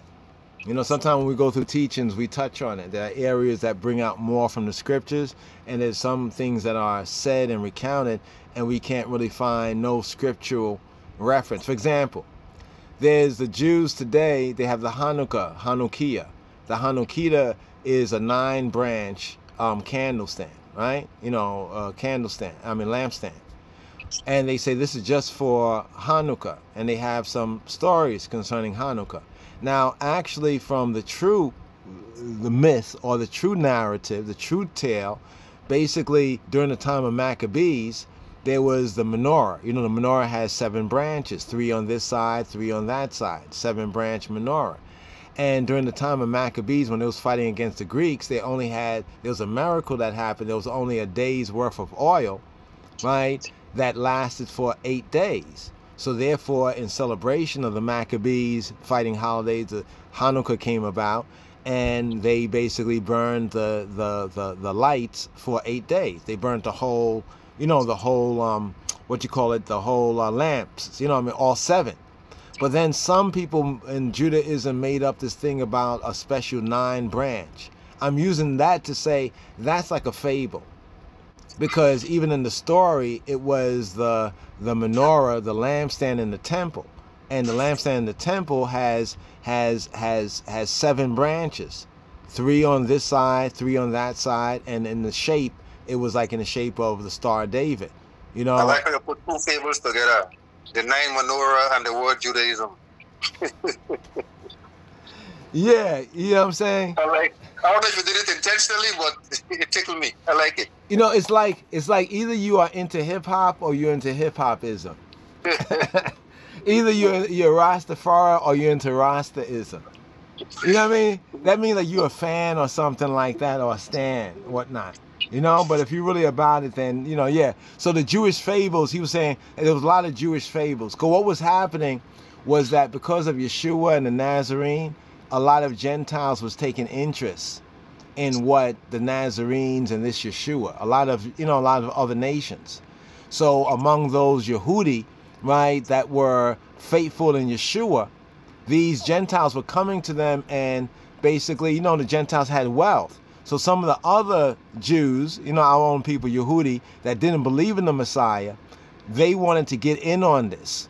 So they was telling ones, well, you can't really follow Yeshua because Yeshua is a Yehudi. So the only way you can follow Yeshua is you got to become a Yehudi in order to follow him. So what they would do, in order to become a Yehudi, at sometimes you had to go through conversion. You see what I'm saying? So this conversion was a very expensive rite. You had to get your thing cut and everything. You know what I'm saying? You had to go through a lot of kind of stuff. So, and they were charging them for it. So that's why Paul was licking out on them, was saying that I wish they were cut off. It's not that circumcision is not a rite among the Hebrews or the Israelites or the Yehudi, but they was trying to tell other peoples that you had to become a Jew before you could follow, right, Yeshua. You know what I'm saying? Like you had to go through this conversion, and the conversion was a monetary course. So this is what they meant by the filthy lucre. It's only telling somebody that in order to become a Rasta, right, Rastafari, you got to go to Jamaica, right, and hit up all the bingy houses. But maybe this is what's going on. You know what I'm saying? Almost like you have to buy your way into it. And then you was worthy to follow Yeshua. But by that time, when you get a chance, check your messenger. When you just said there about the Rastafari houses and stuff, I send you an audio of Van speaking about something to deal with that type of vibes there. Oh man, I'm gonna have to get a screenshot so I could bring that up here. You know what I mean? So, true. So the Jewish fables. It's actually audio. Sorry, not a video. It's an audio. Okay, okay, yeah. I'm gonna check that. I'm gonna check that. I just want to get in this Jewish fable thing, because how can I say, the word basically is Jewish myths. It's Jewish myths. You know what I mean? In other words, they were additional things that was kind of like added on to. You know what I'm saying? Like I mentioned about Hanukkah. Hanukkah was not commanded in the sense of the holiday of Hanukkah, but the Hanukkah Maccabees fight, that all happened. You know what I mean? But then the Hanukkah, where they have a 9 branch thing instead of the 7, that's nowhere in scripture. And the stories that they make up to justify it is a fable. You know what I'm saying? It's like same thing in among Christians. Santa Claus, like if we were to put it on the Christians, we'll say don't give heed to Christian fables. And what's a Christian fable? Easter egg, bunny rabbit. You know what I mean? Valentine's Day, give chocolates out. You know, all these kind of things. Like if you want to do it, just you want to do it. But if you want to say this has something to do with the Bible and God and all that, you know, Santa Claus. Santa Claus is a Christian fable. You know, the Christmas tree is a Christian fable. It has nothing to do with the story of Yeshua, even according to the Bible. No Christmas tree, no Santa Claus, none of that there. No Easter eggs, no bunny rabbit, none of that there. You see what I'm saying? So this is what Paul was warning about, but some people take this to mean anything that's Yehudi. You know what I mean? Even the Torah or whatnot like that. That's where the Pope came in, you know, doing his thing. And the commandments of men, that's the Pope there. The commandments of men that turn, notice what it says, the commandments of men that turn from the truth.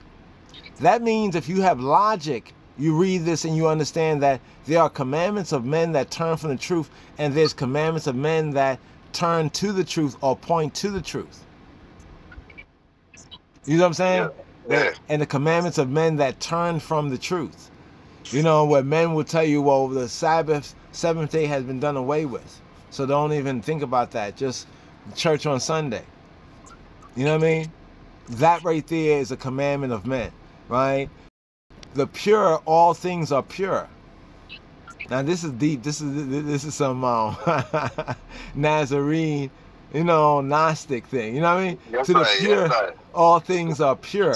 This is like some metaphysical thing here. This is like, really, this is real spirituality if you can get this. To the pure, all things are pure. But to them that are defiled and unbelieving, right, and not credit worthy, nothing is pure. Nothing is pure. So it's telling us about a certain mind state, right? But even their mind and their conscience is defiled, right? Even their mind and their conscience is defiled. So to the pure, all things are pure, right? But to them that are defiled. I think that's giving us more insight on what he said in the verse before. They profess that they know Elohim, but in works they deny him. Remember what Yeshua said? All that the Pharisees and the scribes bid you observe, observe, right? But don't do after their works. Didn't Yeshua say that? Yeah. All that they bid you to observe. So when the Pharisees and scribes, the religious leaders, they talk about, okay, here's the Passover, and this is we're supposed to observe. We observe that, or such and such, but we're not following their works. That's why he says here they profess that they know Elohim, but in works they deny him. So that's deep in so many ways right there. You know, being abominable. That word, abominable, right? This word right here, beduluktos, detestable, disgusting, almost like, you know, detestable, right? And disobedient. And to every good work, reprobate. That word reprobate basically, adokimos, it means like not standing the test. And they're not approved. This comes from like when you test metals, almost like fake in a sense, you know, like it's used like of testing metals and coins. That which does not prove itself such as it ought. You know, they say they're this, but you know, they say they're Christian, but they don't know anything about the gospel.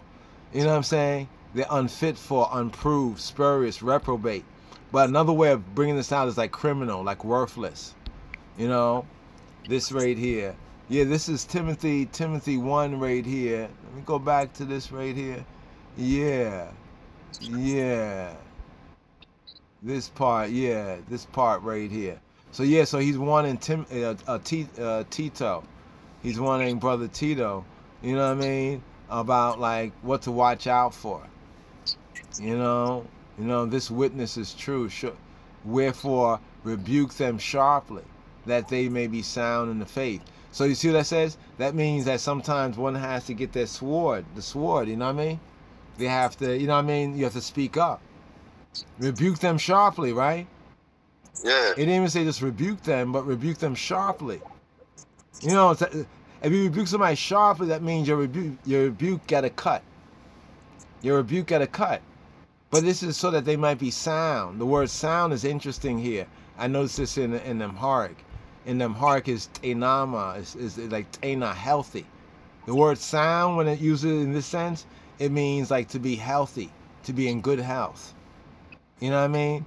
It's speaking of the Nazarenes and Christians whose opinions are free from any mixture of error, right? One who keeps the graces and is strong.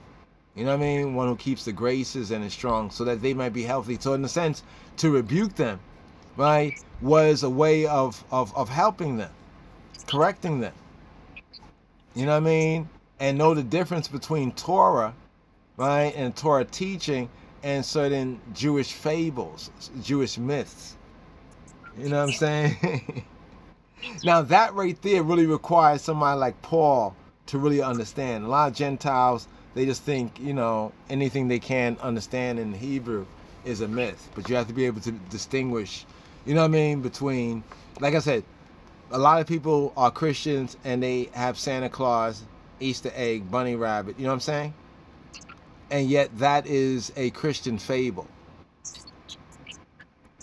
I want to go to Second Peter there. I want to get this thing before we even try to close up. I want to get Second Peter in. Second Peter verse 2.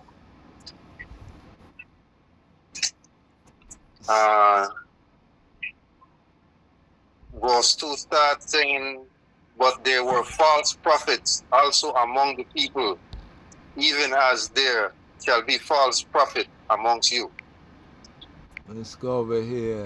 2 Peter. Yeah, 2 Peter 2. Okay, 2. And it's funny because yeah, you can kind of tie in the last sentence of chapter 1 into chapter 2, you know. Oh man, yeah, I don't even have no pictures of some of the modern guys they got, but you know them by their works.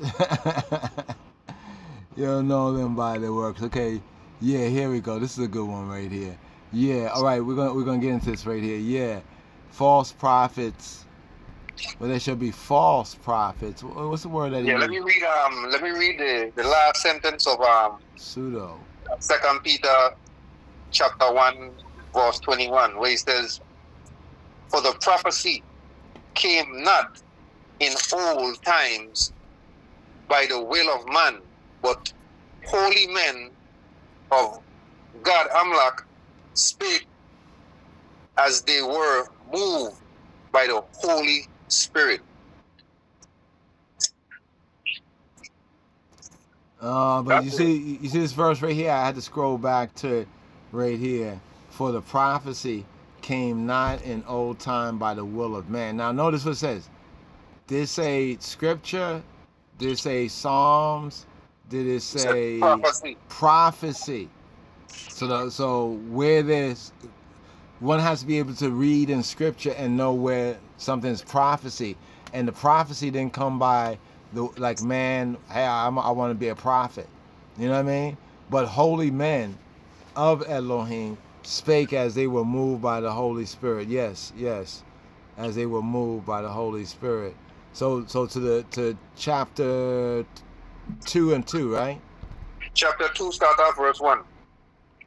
But there were pseudo prophets. That's actually the word in the Greek. Pseudo prophetes. Means false prophets. Yes, pseudo. They were pseudo prophets. You know, one who acting the part of a divinely inspired prophet utters falsehoods under the name of divine prophecies. Wow. Like for a pretended foreteller. Yeah, imposter. All right.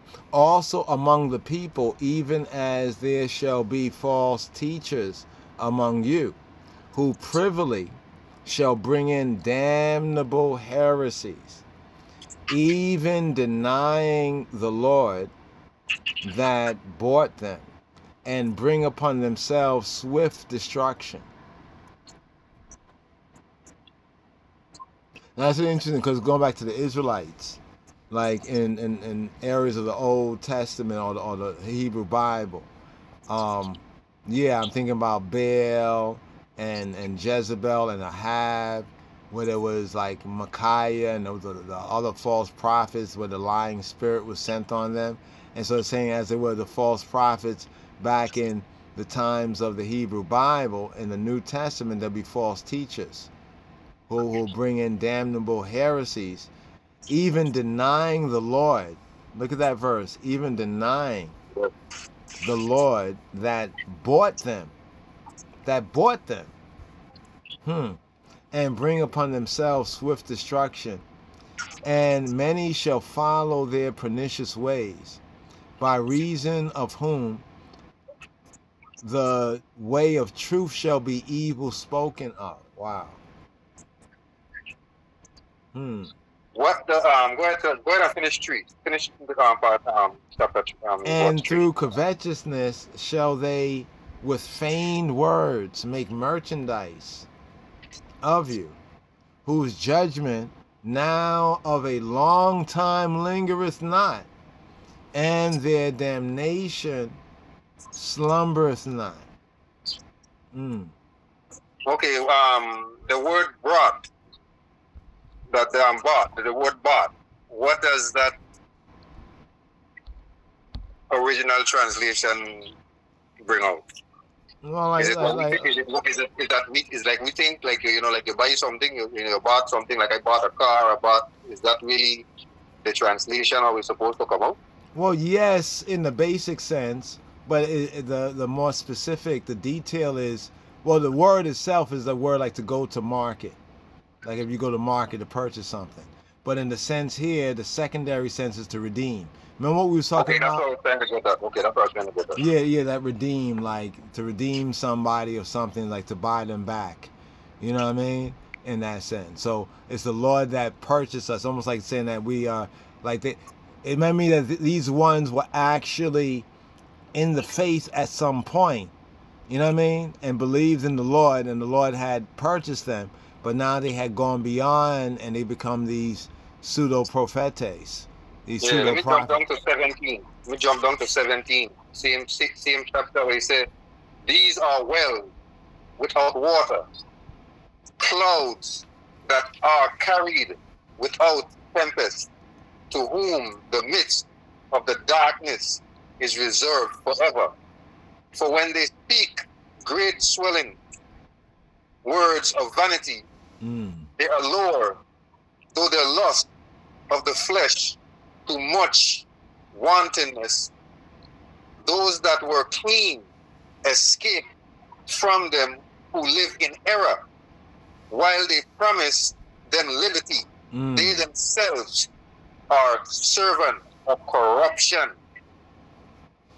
For of whom a man is overcome, of the same is he brought into bondage. Wow, that's that verse there. That verse there. You want to break that one down? Go ahead, please. Oh, that verse there. That remind me of the so-called the craftsman of yeah. yeah. Oh wow, yeah. These verses here, the part where it says about that those that were clean escaped from them, who live in error. You know how we were talking about what those words mean, like reproof and doctrine, reproof, correction, instruction, and righteousness. You know what I'm saying? That these ones that they get caught up, the ones that they are able to lure through the lust of the flesh, like the carnal things, like, like a new plane, you know what I'm saying? Something like that. While they promise them liberty. Like liberty here is to be taken as like liberty, freedom, liberty, freedom. This is one of the areas like freedom, right? It can be legitimate freedom, or it can be like illegitimate, licentious, right? Freedom. But what I find to be interesting about this verse, it has a lot to do with the world that we live in today, right? Even the political system world that we live in today. How they talk about liberty and justice, and freedom for all. These sayings they be saying, you know what I mean? Sounds nice. It sounds nice. And a lot of people are still trying to like make the dream, make this dream, a reality, And this is like on a level where we can interpret this verse and see this verse even right now. Like in this kind of sense right here. There's those that promise one's liberty, freedom, and justice. Yeah, they'll use that word liberty. Look at all the different little jingles they have liberty in. You know what I mean? They themselves, the one who promised them liberty. Don't they say like, come bring me your tithe, your humble masses yearning to be free? Right? The statue of what? Liberty. Right? They promised them what? Liberty. They themselves are servants of corruption. So now let's put this in the real world. What the Bible is speaking about here was going on, back then. We say nearly 2,000 years ago. The Antichrist there were Antichrists back then. But see how it has, how the beast has grown up. You know what I mean? The beast has grown now. The beast got big now. You know what I'm saying? This whole system that we're living, and this is where it talks about the end of the times of the Gentiles. They promised them liberty. So it's both showing that these are ones in the church. There's these ones in the church, in the religious sphere. There's ones in the political sphere. You know what I'm saying? That they all use the same basic, you could say the same basic, what they call that, MO, the same modus operandi. They promise them liberty. They promise them freedom. But those who promise them freedom, they are servants. They're not even able to deliver the freedom that they promise because they're servants of corruption. Look at them. I mean, look at this Western Gentile system, right? Liberté. That's what the French were talking about. Liberté. Liberty. What the Masons have, they talk about liberty too. But they're servants of corruption, of whom a man is overcome. This is principle here. For whom a man is overcome, of the same man, he is brought in bondage. In other words, if somebody can beat you up and overcome you, right? Can't they take you as, can't they arrest you? Can't they take you into captivity if they can overcome you? Yes. So it's saying that in the ways of, say these false prophets, people are overcome, you know what I mean, by this false doctrine that, in this sense, they promise you freedom, but it's like freedom from the law. You always hear about... That's like the name of that rap group, I think it was a rapper R&B group, Arrested Development. Well, spiritually, yes, the counterfeit, the false prophets, the counterfeit Christianity, this has caused an arrested development of many Christians. Yes. Because notice what it says up the verse, the last part of the verse. It says, those that were clean escaped from them, who live in error. So even though they can, in a sense, escape from them, they get caught up by them because of the error. Yes. There's an error in their false doctrine. And there's a lot of people who call themselves Christian and don't even recognize the Antichrist false doctrine, even in the doctrine that they profess. On the basic levels of doctrine. Like when they say we're free from the law. Going back to that whole law thing. Right? Don't Christians teach us that we're free from the law, and they say the law of the Old Testament and all that we're free from, right? Yeah, that's false doctrine. I can prove to you in the New Testament, right, that there's a law of life, right, in Christ Yeshua, and then there's another law. It's almost like where we started out from right there, right? Yeah, from the triune, from the triune. The law of the Most High, the original law, has never been done with. It's never been done away. Yeah, it's never been done away with, because all the rest of the laws, whether they were of Moses, whether they were of the elders, the intention was, it's like right now, we're reading Peter, we read Paul, we read the prophets, but now notice in the New Testament, we're reading like Peter right here, and Peter is quoting many things from the Old Testament. You see what I'm saying? And he's trying to give advice to those who are seeking to walk the way, truth, and life. Those who have come to the way. That's what it was called. It wasn't called religion. It wasn't called Christianity. It was called the way. Those who has come to the way. He said, I'm the way, the truth, and the life. Those who has come into the way. Isn't he trying to give instruction to be wise? What did Paul say? He said to be wise to salvation, right? So the Lord he didn't say the Lord told him to say this, but he's giving you from his knowledge of what thus saith. You know what I mean? And then also giving advice, like instruction, that if taken in the right way can be useful. You see what I'm saying? Can be but these ones who come along here that he's warning about, they're taking great liberties. You know what I mean? And they promise people liberty because you're free from the law. Or they're saying that the love of God is unconditional. Pause on that for a moment. How can the love of God be unconditional when the word says, Yeshua says, he says, if you love me, you'll keep my sayings, and the Father will love you, and we will come and sup with you and make our abode with you. Wait, hold on for a moment. Isn't that a condition? Yes. Yeshua says, if you love me, yes, then you will do this. And because you do this, my Father will do that. So that means that God the Father doesn't just love everybody, right? No, that's false doctrine again. You see what I'm saying? It said, for God so loved the world. Like, I so love my people that I do what I do, even though sometimes I might feel like, wow. You know what I mean? In other words, it doesn't mean that I'm loving everything they do. I'm loving everything about them. But he so loved the world that he gave his only begotten son, that whosoever should do what? Believe in him. But they always cut that part out. I even seen some memes where they put a period after for God so loved the world. Right? They put a period there. And they try to make it like that's a sentence. No, it's a long sentence that what they do? They promise them liberty. Liberty from what? The rest of the sentence. You know what I mean? The rest of the sentence. For God so loved, God love you. And they be saying, God love you just the way you are. Come to Jesus. What do you say? You liberate them from the truth? Yeah. You know, God loves you as you are. Right? Then I would ask the question, if he's unconditional, why does he ask me to believe? Why do I have to believe?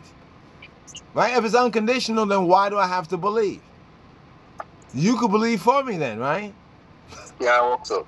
But see, this is the kind of thing that within the realm of what Peter, no doubt, was saying, how this, because what they were trying to do was trying to defend the real testimony of Yeshua. Because already there was ones that was trying to twist it up. You know what I mean? They promised them liberty, but they themselves are servants of Satan. Basically, they're servants of corruption. Yes. And if you get caught up in their false doctrine of the false prophets, they're going to overcome you, and you're going to be their slave.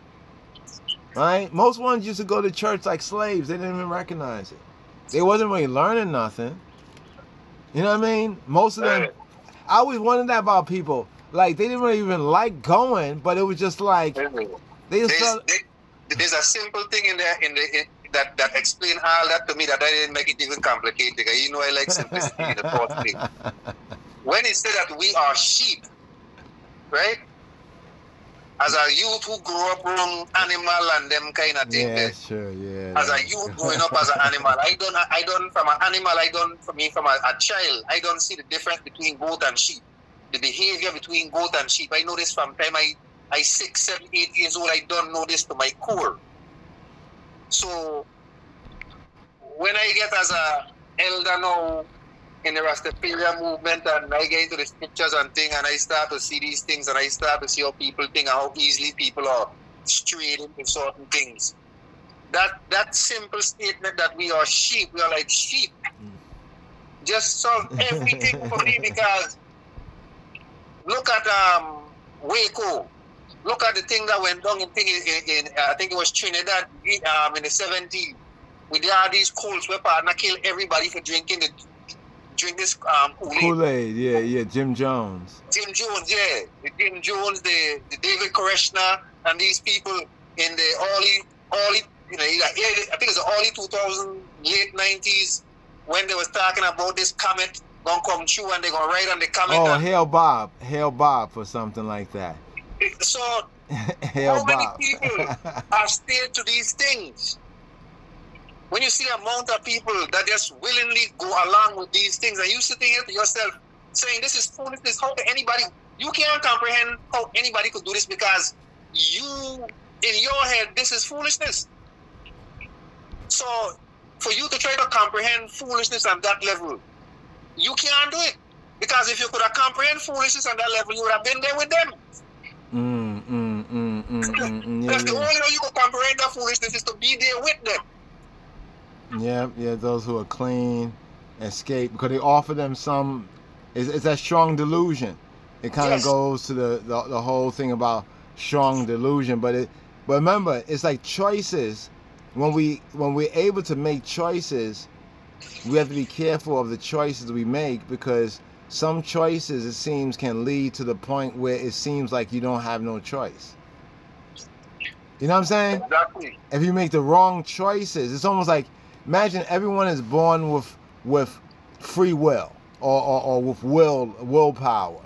Yes. But as life goes on, if you make certain choices to go along with this one, to follow that one, to obey this thing, it limits you.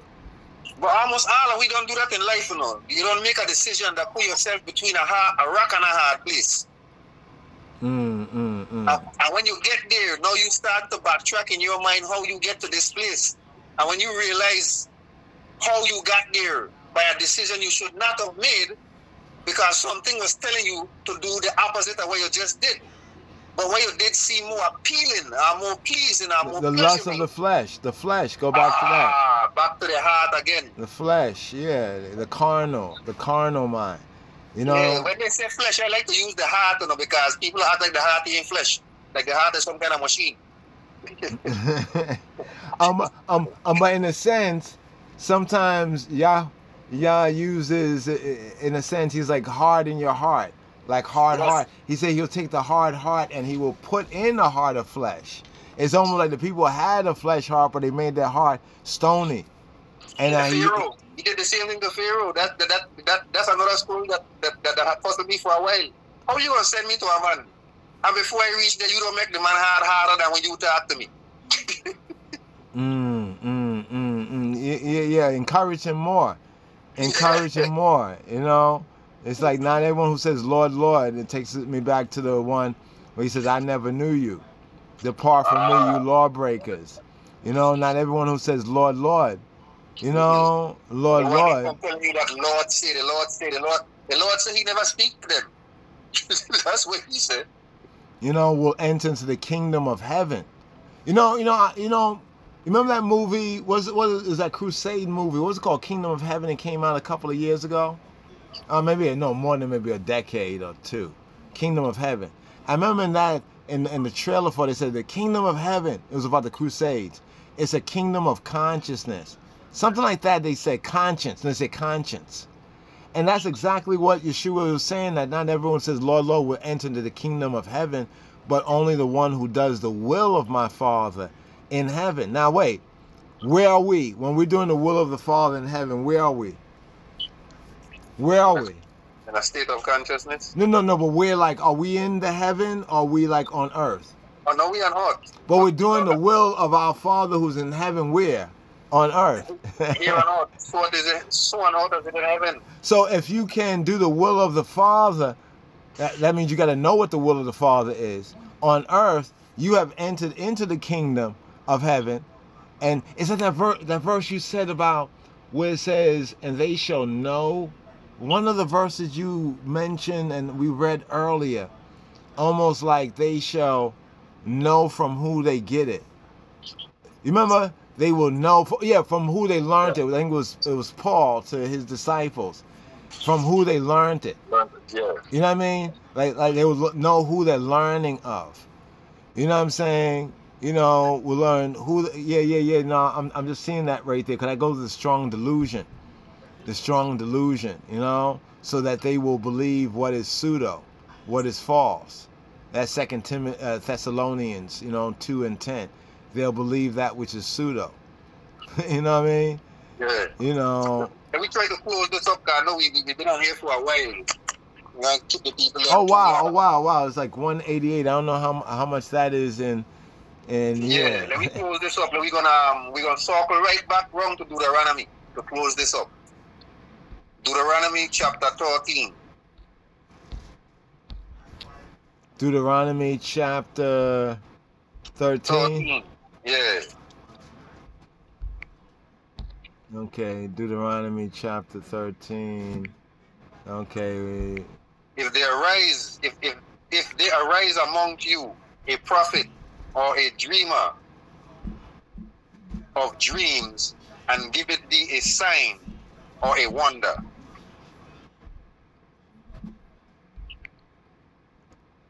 And the sign of the wonder came to pass, thereof he spake to thee, saying, let us go afar. Let us go after other gods, which thou hast not known, and let us serve them. And let us serve them.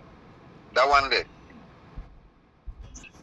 Yeah, what it says to do with such a one? You know what I mean? What does it say to do with such a one? Let's see right here. Yeah. No, I pulled it up. I was trying to get some word art to go with that one right there. You know, because that one is a hot scripture right there. Because that's talking about what the Israelites were commanded to do, right? Should they come along someone who, you know, does something, say they're a prophet, and something they say, you know, they can predict something and it comes to pass, and then they want us to go after other gods. Okay, that's over here. Here we go, right here, Deuteronomy. Okay, Deuteronomy, it says, and the sign or the wonder come to pass. So they say something's going to happen and come to pass. Wherever he spake to thee, saying, let us go after other gods. See, that's the key. On the Hebrew, we say, well, Elohim Acharim. It's like to say, yeah, literally other gods. Yeah, gods, other ones, other Elohim. We'll take it down to at least verse 8. If you want to go further than 8, you can, but I went to 8. Which thou hast not known, and let us serve them. Thou shalt not hearken to the words of that prophet, or that dream of dreams. For Yahweh your Elohim proveth you to know whether ye all love Yahweh your Elohim with all your heart and with all your soul. So it's almost like saying, even if this false prophet come along, or this prophet that talking other stuff, and it happens, it's like, it seems to be saying that Yahweh will allow that, like, to test you to see where your heart, you know what I mean, where your heart is, you know what I mean? And it says, ye shall walk after, right? Y'all shall walk after Yahweh your Elohim, and respect him and reverence him, and keep his commandments and obey his voice, and y'all shall serve him and cleave to him. And the prophet or that dreamer, now this is interesting, you got a dream, and that dreamer of dreams shall be put to death, because he hath spoken to turn you away from Yahweh your Elohim, who brought you out of the land of Mitzrayim, and redeemed, to say purchase you, like redeem out of the house of bondage. All right, that's interesting, because what you read about the bondage, like of whom a man is overcome. So were the Hebrews, the Israelites, overcome in Mitzrayim, in Kemet, you know, to thrust thee out of the way that Yahweh your Elohim commanded you to walk in. So shall thou put the evil away from the midst of thee. Now this is interesting right here, you know, because it's basically saying that, now the key is this, because it says, if there rise among you a prophet or a dream of dreams, that giveth you a sign or a wonder. Now think about it. Joseph had a dream, right? And Joseph's dream, they didn't know whether it would come to pass. It did come to pass, but Joseph's dream almost got him killed. Yeah, but notice that Joseph's dream wasn't like the dream right here, where it says, and the sign of wonder come to pass, wherever he spoke to thee, saying, let us go after other gods. which thou hast not known, and let us serve them. So it's put in the context that one may be a prophet, one may be a dreamer, and maybe the sign might come to pass. You know what I'm saying? But if this is connected with going away from he who be who he be. Yeah, Yah, you know what I mean? Going away from Yah and serving other gods, according to what's written in Deuteronomy, it says one is to have extreme prejudice. And extreme prejudice is a way like in like some languages, military, where extreme prejudice means that basically, you know, soldiers can kill. You know what I mean? You know, extreme prejudice is like, you know, that means, you know, if anybody get in your way, you're permitted to dead on them. And this is kind of like what the Israelites are being told to do with the false prophet, because it says, so shalt thou put the evil away from the midst of thee. You know, and it says, if thy brother, the son of thy mother, or thy son, or thy daughter, or the wife of thy bosom, or thy friend, which is as thine own soul. Get that right there, which is as thine own soul. I would like to touch on this when we start to talk about David and the false allegation against King David. We talk about what David really did, but we're going to talk about the false allegation, where it says, which is as thine own soul. So the ancient idea of friendship was like a real friend is like your own soul. You know what I mean? But even if that one enticed thee secretly, because they know that if you try to do it openly, you know what I mean? You know, you're going to get it openly. But they try to entice thee secretly, saying, let us go and serve Elohim Acharim, other people's Elohim. Basically, the Hebrew can also be interpreted as like the Elohim of others, right? Who thou hast not known, thou nor thy fathers, namely the Elohim of the people who are round about you. Now, this might be difficult for some ones and ones, knowing that we may love our black people on the continent, Africans, so forth and so on. But this is where I think the real test will come. You know what I'm saying? Yeah. In the future, because, okay, I love the Africans, you know, and different peoples.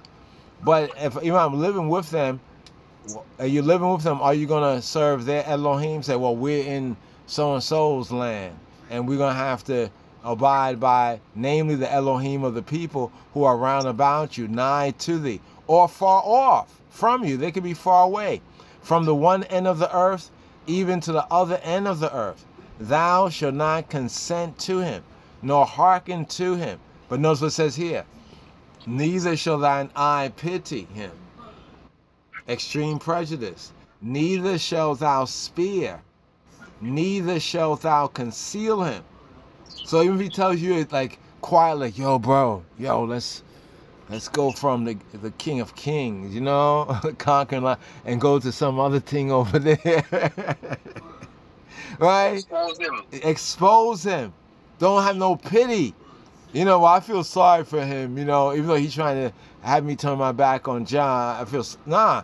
He says, but thou shalt, shall surely kill him. Now the word kill here, right, is the same word kill, right, is not the same word as it says in the commandment where it says thou shalt not murder. Right? But thine hand shall be first upon him to put him to death. Now, you know, this is based on the ancient custom. Back in the ancient days, they didn't have like an executioner, like somebody who lived in the village that whenever we need somebody killed, we didn't have nobody like that. You know what I'm saying? We didn't have like a professional executioner like in the village. No, it was like if somebody harmed somebody in your family and had murdered them, then it was up to somebody in your family to deal with that. You know what I mean? If your homie or somebody, like I said, your brother, this or that, start talking about doing some goofy stuff like that, according to what is written here, thou shalt, because this was the custom that was done. But now, notice something here about this whole verse right here. Remember, where are we, bro? What book are we in? Deuteronomy. Now, remember what Deuteronomy's special relationship to Moshe. This is the book where Moshe is giving his like a deathbed confession. Moses throughout this book is giving a deathbed confession. This is like, I think like a couple of weeks. This is shortly before, like less than a month before Moses is about to get out of here, like in the narrative. So what Moses is doing, he's instructing a new generation. He's trying to tell them about what things to do, what things not to do. He's telling them what Yahweh has said, and then he also is giving his advice and he's communicating some of what was done from ancient times. That's why, if you notice, it has the whole thing about the blood avenger, that if somebody was killed, it wouldn't be the police necessarily or the judges that would kill them, but it would be the nearest of kin. You see what I'm saying? And so it's saying that even here, I'm saying that, notice, it doesn't say that the Lord has said, thou shalt do this. Think about it. Yeah. A lot of this is what Moses is saying in order to keep them in the covenant, because he already know how they, you know, like we know our people. You know what I mean? We already know our people, right? So right here, this is what they did, but this is not necessarily what Yah had first given to them. Remember, Moses is their mediator. Remember?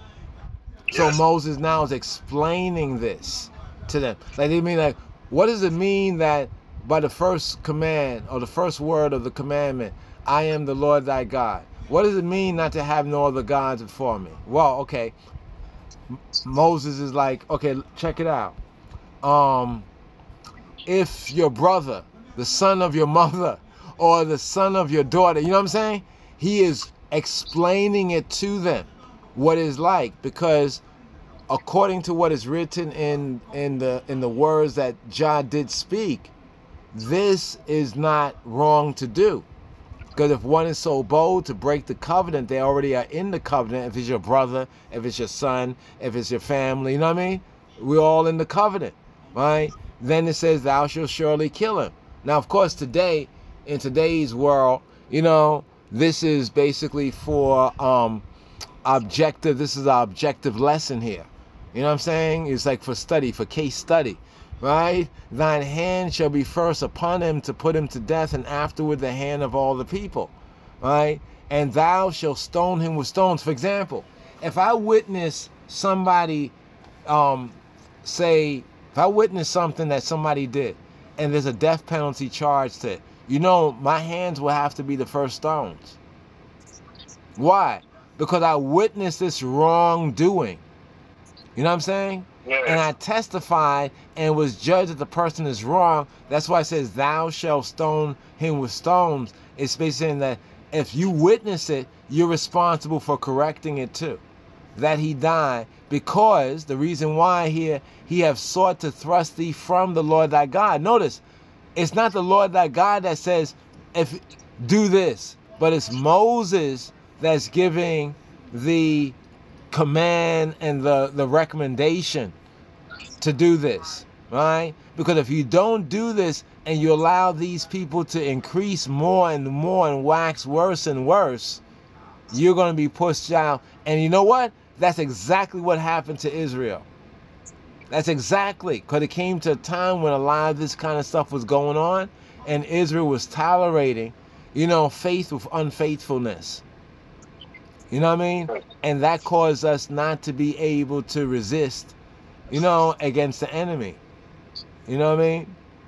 So I'm just pointing this out here. This is a good study. It's kind of a hard study because not a lot of people say that the Lord said to do this, right? But notice it's Moses speaking on behalf of the Lord here, right? And what he's actually saying is that any of these things that he's saying to do is against the commandment that Yah spoke himself. So going against the commandment that Yah spoke himself, basically, according to Yah, is the death penalty.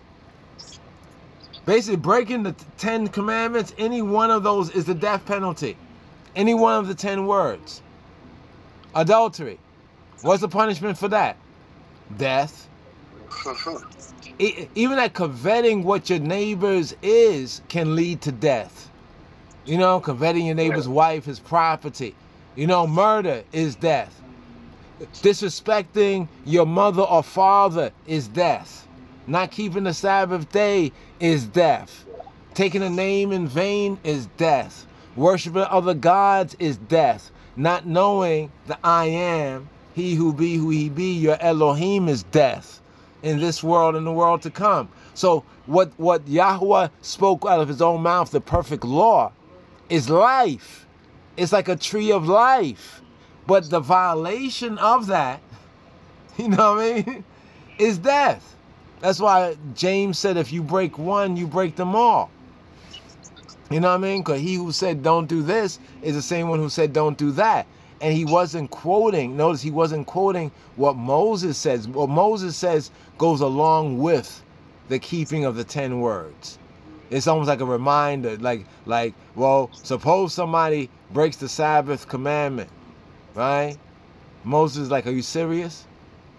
You know what I mean? Are you serious? You don't know what that means. That's death. Because by breaking the Sabbath, everybody breaks the Sabbath, then we all are dead. Basically. Or living dead. You know what I'm saying? Walking zombies. Like walking zombies. So what it was, like that's when we get into a little bit more, it's like one might think that, well, to kill somebody, right? Like to kill a murderer is to commit a second murder. No, it's not. We didn't have no intention to kill the murderer. The murderer killed himself by committing murder. And we cannot forgive the murder. Why? Because the person who was murdered is the person who has suffered loss. So we cannot speak to the murderer no more in this world, according to the principle, just according to the principle. Exactly. The murderer can't tell us they're sorry about what they did to someone else who they dispatched from this world. You have to go to the person who was dispatched. At least in the East, notice in the East and other cultures, sometimes they will kill themselves. Think about it for a moment. In some cultures, don't they, out of honor or whatever, sometimes kill themselves? The Japanese was famous for that. You know what I'm saying? Sometimes they would kill themselves, but you know our people like, shit. You know what I mean? No, for real. You know come on, man. You know what I mean? So they'll keep on. They'll keep on. You know, it's either that or exile. Later on, when people were no longer willing to kind of commit the harsher sentences of the law, it was like excommunication. That's where the excommunication kind of thing came in. You know what I mean? Like exile. You know, in that sense.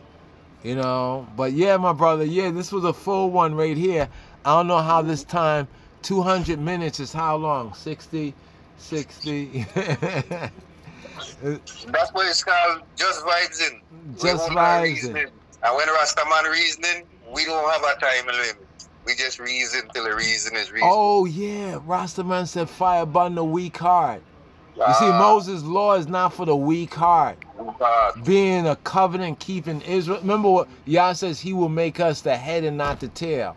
So become the head is not for the weak heart. You know what I mean? You know that weak heart where we're not going to recognize that, yo, in truth, man. Come on, man. You know, in truth, yo. Did you want to touch anything else from the letter? Did you want to touch anything in the letter before we close up? Probably. The epistle to Flora, did you want to touch anything in there before we close up? No. Probably in another reason.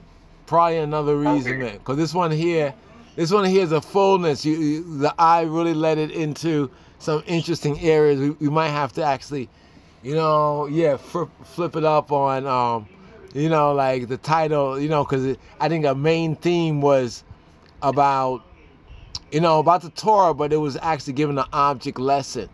About those who are the shepherds, those who are like the pastors, and those who are responsible, like loving one another, like love your neighbor as yourself. You know what I mean? Your brother as yourself. You know what I mean? It's a warning too, It's a warning. It's a warning for those out there who are hungry for knowledge and truth and don't know exactly where to look. And there is, being in the age of information is a good thing and a bad thing.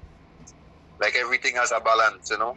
It's good to, because we didn't age of information that things that you'd have to go to a library for, and you know, just to research one book, you know, you know, like you're in the library for hours and hours and hours, you know, probably days, you know.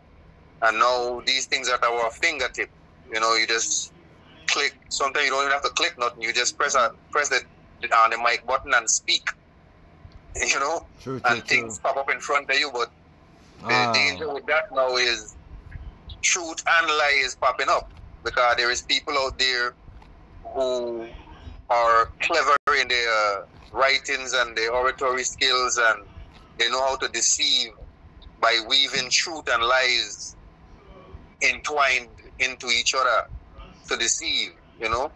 And we live in an age where the Bible is all over the wall. You know, it's the most known book in the world. And it is such a powerful book. Although you have people in this time and dispensation and been for a while trying to step on the Bible and fire up on the Bible and these things, but it's still the most popular and known book on earth and the most used book on earth. And it's powerful because anyone that sees a religious hierarchy person, whether it's the Pope, your preacher, pastor, deacon, you know, whatever title they hold, and you know they have that title, and you see them with a Bible in their hand, they automatically get a type of respect and reverence from the people, and an attention from the people who are seeking these truths and these faith. And the people do something that they should not do. When they see these people, because they are hungry for this knowledge and this truth, they let their guard down. When you see these people, based on the teachings and what we just went through here, on this show, you should put your guard up, not down. You don't put your guard down amongst these people. You put your guard down amongst the people on your level. You don't want to be with the same people on your level trying to grow, and you have your guard up against the man who on your same level. You and that man supposed to be reasoning, are supposed to be trying to sharpen each other. So your guard should be done among them, so you could iron sharpen iron. You know, people on the same level reason more than people on different levels. It's how you get to other levels, is by reasoning on your level. And iron sharpen iron is like me and you in first grade together. We're going to be in second grade together. We're going to be in third grade together, fourth grade, unless one of us just decide to slip up and not pay attention and stay back. But even now in this time and dispensation, nobody stays back. They pass everybody. So you reason with who on your level, and you sharpen each other to get to another level. This is how this thing works. So when you see these people who are the religious hierarchy, put your guard up, not down. It shows you for 2,000 years now, plus 2,000 plus years, that these same energy and these same frequencies have been here doing the same exact thing. They ain't changed. This cycle, this cyclical thing that we have, it continues. What was then is now, and what is now was then.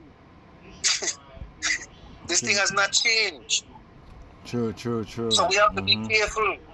You know, look, we spoke about it in the show that the Pope them changed the Sabbath. They tell you that day is the mediator between you and God. So we have to be careful with these things. And there was very, very careful. Now I was gonna say there was a meme that was circulating where they said that don't say the YHWH name. And they said that it was the Pope in them that was putting it out, like not to say the name like Yahuwah. You know, like how they forbid it. You know what they be forbidding. You know what I'm saying? You know, like they forbidden the Bible for their own people, right? Until some of their people said enough of that, and they're gonna print the Bible for themselves, and they call themselves Protestants. You know what I'm saying? Yeah. You know, but even amongst them, that same spirit, there was that verse, we read up to one verse, but I saw the next verse where it talked about like how the angels who didn't keep their original estate. You know what I mean? You know how the angels who didn't keep their own estate, but they wandered from there, like the fallen angel spirits. You know, these spirits have been in the world. You know what I mean? It's whether it's the Holy Spirit, the inspiration, the Holy Spirit, or whether it's the other spirits. And I like to touch on the whole spirits thing too. That's another reason right there. But I was just thinking about that these same spirits have been here. You know what I mean? And many ones choose or have gotten taken captive. You know what I mean? By those spirits. You know what I mean? Because telling somebody that Caesar Borgia is not the Jesus Christ of the Bible. You know what I'm saying? It's kind of like hard for ones to really, you know what I mean, receive. That's being deceived, right? Because they were told that this is Jesus and this is what he looked like, and they're making other people, they're making believe. You know? And that spirit has been around for how long, man? You know what I'm saying? A very long time. A very, very long time. You know, at least 2,000 years. You know what I mean? At least 2,000 years. You know what I mean? And that's just and working patiently. That is the whole thing. Working patiently. Because if you look at it, because we have, like they call it being a Monday morning quarterback. We are Monday morning quarterbacks of history because we now have a chance to look back and see how things unfold and how much time it took from one century to the next, how fast things moved. And then you got up to the 19th and the 20th century and saw the rapid speed that took place. That in itself, if you pay attention to that timeline, when people trying to disprove that this might be the last days, I can't say for sure it's the last days. It's just from everything I could see and read Revelation and things, I can't say it's not the last days because these things are prophecies and things are being fulfilled and things are showing that this is possibly the last days. But if you look at the speed of how things are happening right now, based on if you study history and how technology and everything has advanced for the last 2,000 years, what has happened in the last 50 years is remarkable if you look back to any time before then. That's true, truly. It is remarkable the speed of these things. So we have to believe that this is leading into something.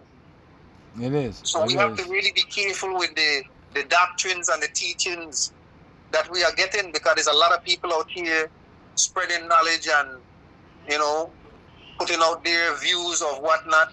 We had a liberation for the emperor, and I showed a video there where I know it was going to cause some controversy, and I'm glad I showed the video because we got some real good information. Ones I want to that lit on fire under.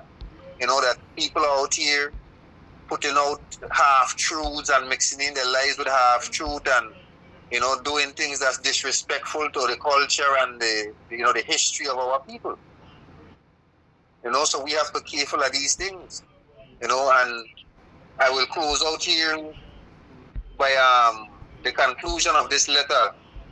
Thomas, like Apostle to Flora, I will close out. He said, I have not failed my sister Flora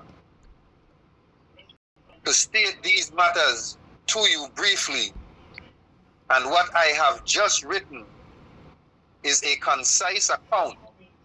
Though I have treated the subject adequately, in the future these teachings will be of the greatest help to you, at least if, like good rich soil that has received fertile seed, you bear fruit. I like that conclusion there. When I read that the first time, I was like, I like that conclusion. True. So when I read this just now, that kind of top off what I just said right now a little while ago about be careful who you listen to. Because the people you get your information from and who you seek this truth from, they either good soil or bad soil, So when you plant your seed, either you're going to get fruit or you're going to get no fruit, So look at the people them that you're getting your truth from and your information from as soil that you're looking to plant a seed in. Because if you want to plant a seed and have a garden grow, you can try to get the best soil possible so your thing going to grow and you can harvest. You get bad soil, you can plant seed all day and water it all day, ain't nothing going to harvest. So, and that I would like to bless everyone in the name of His Majesty Exhibier, Karmawe, Haile Selassie. I salute you when I say Cha, Rastafari, guidance and protection, love and honor to everyone. Yes, I. Yes, I. Yes, I. Give thanks. Give thanks. Shalom, Chavarim. Shalom. Pick up on this as we move forward. Just vibes and just vibes and yes, I. Rastafari. All right.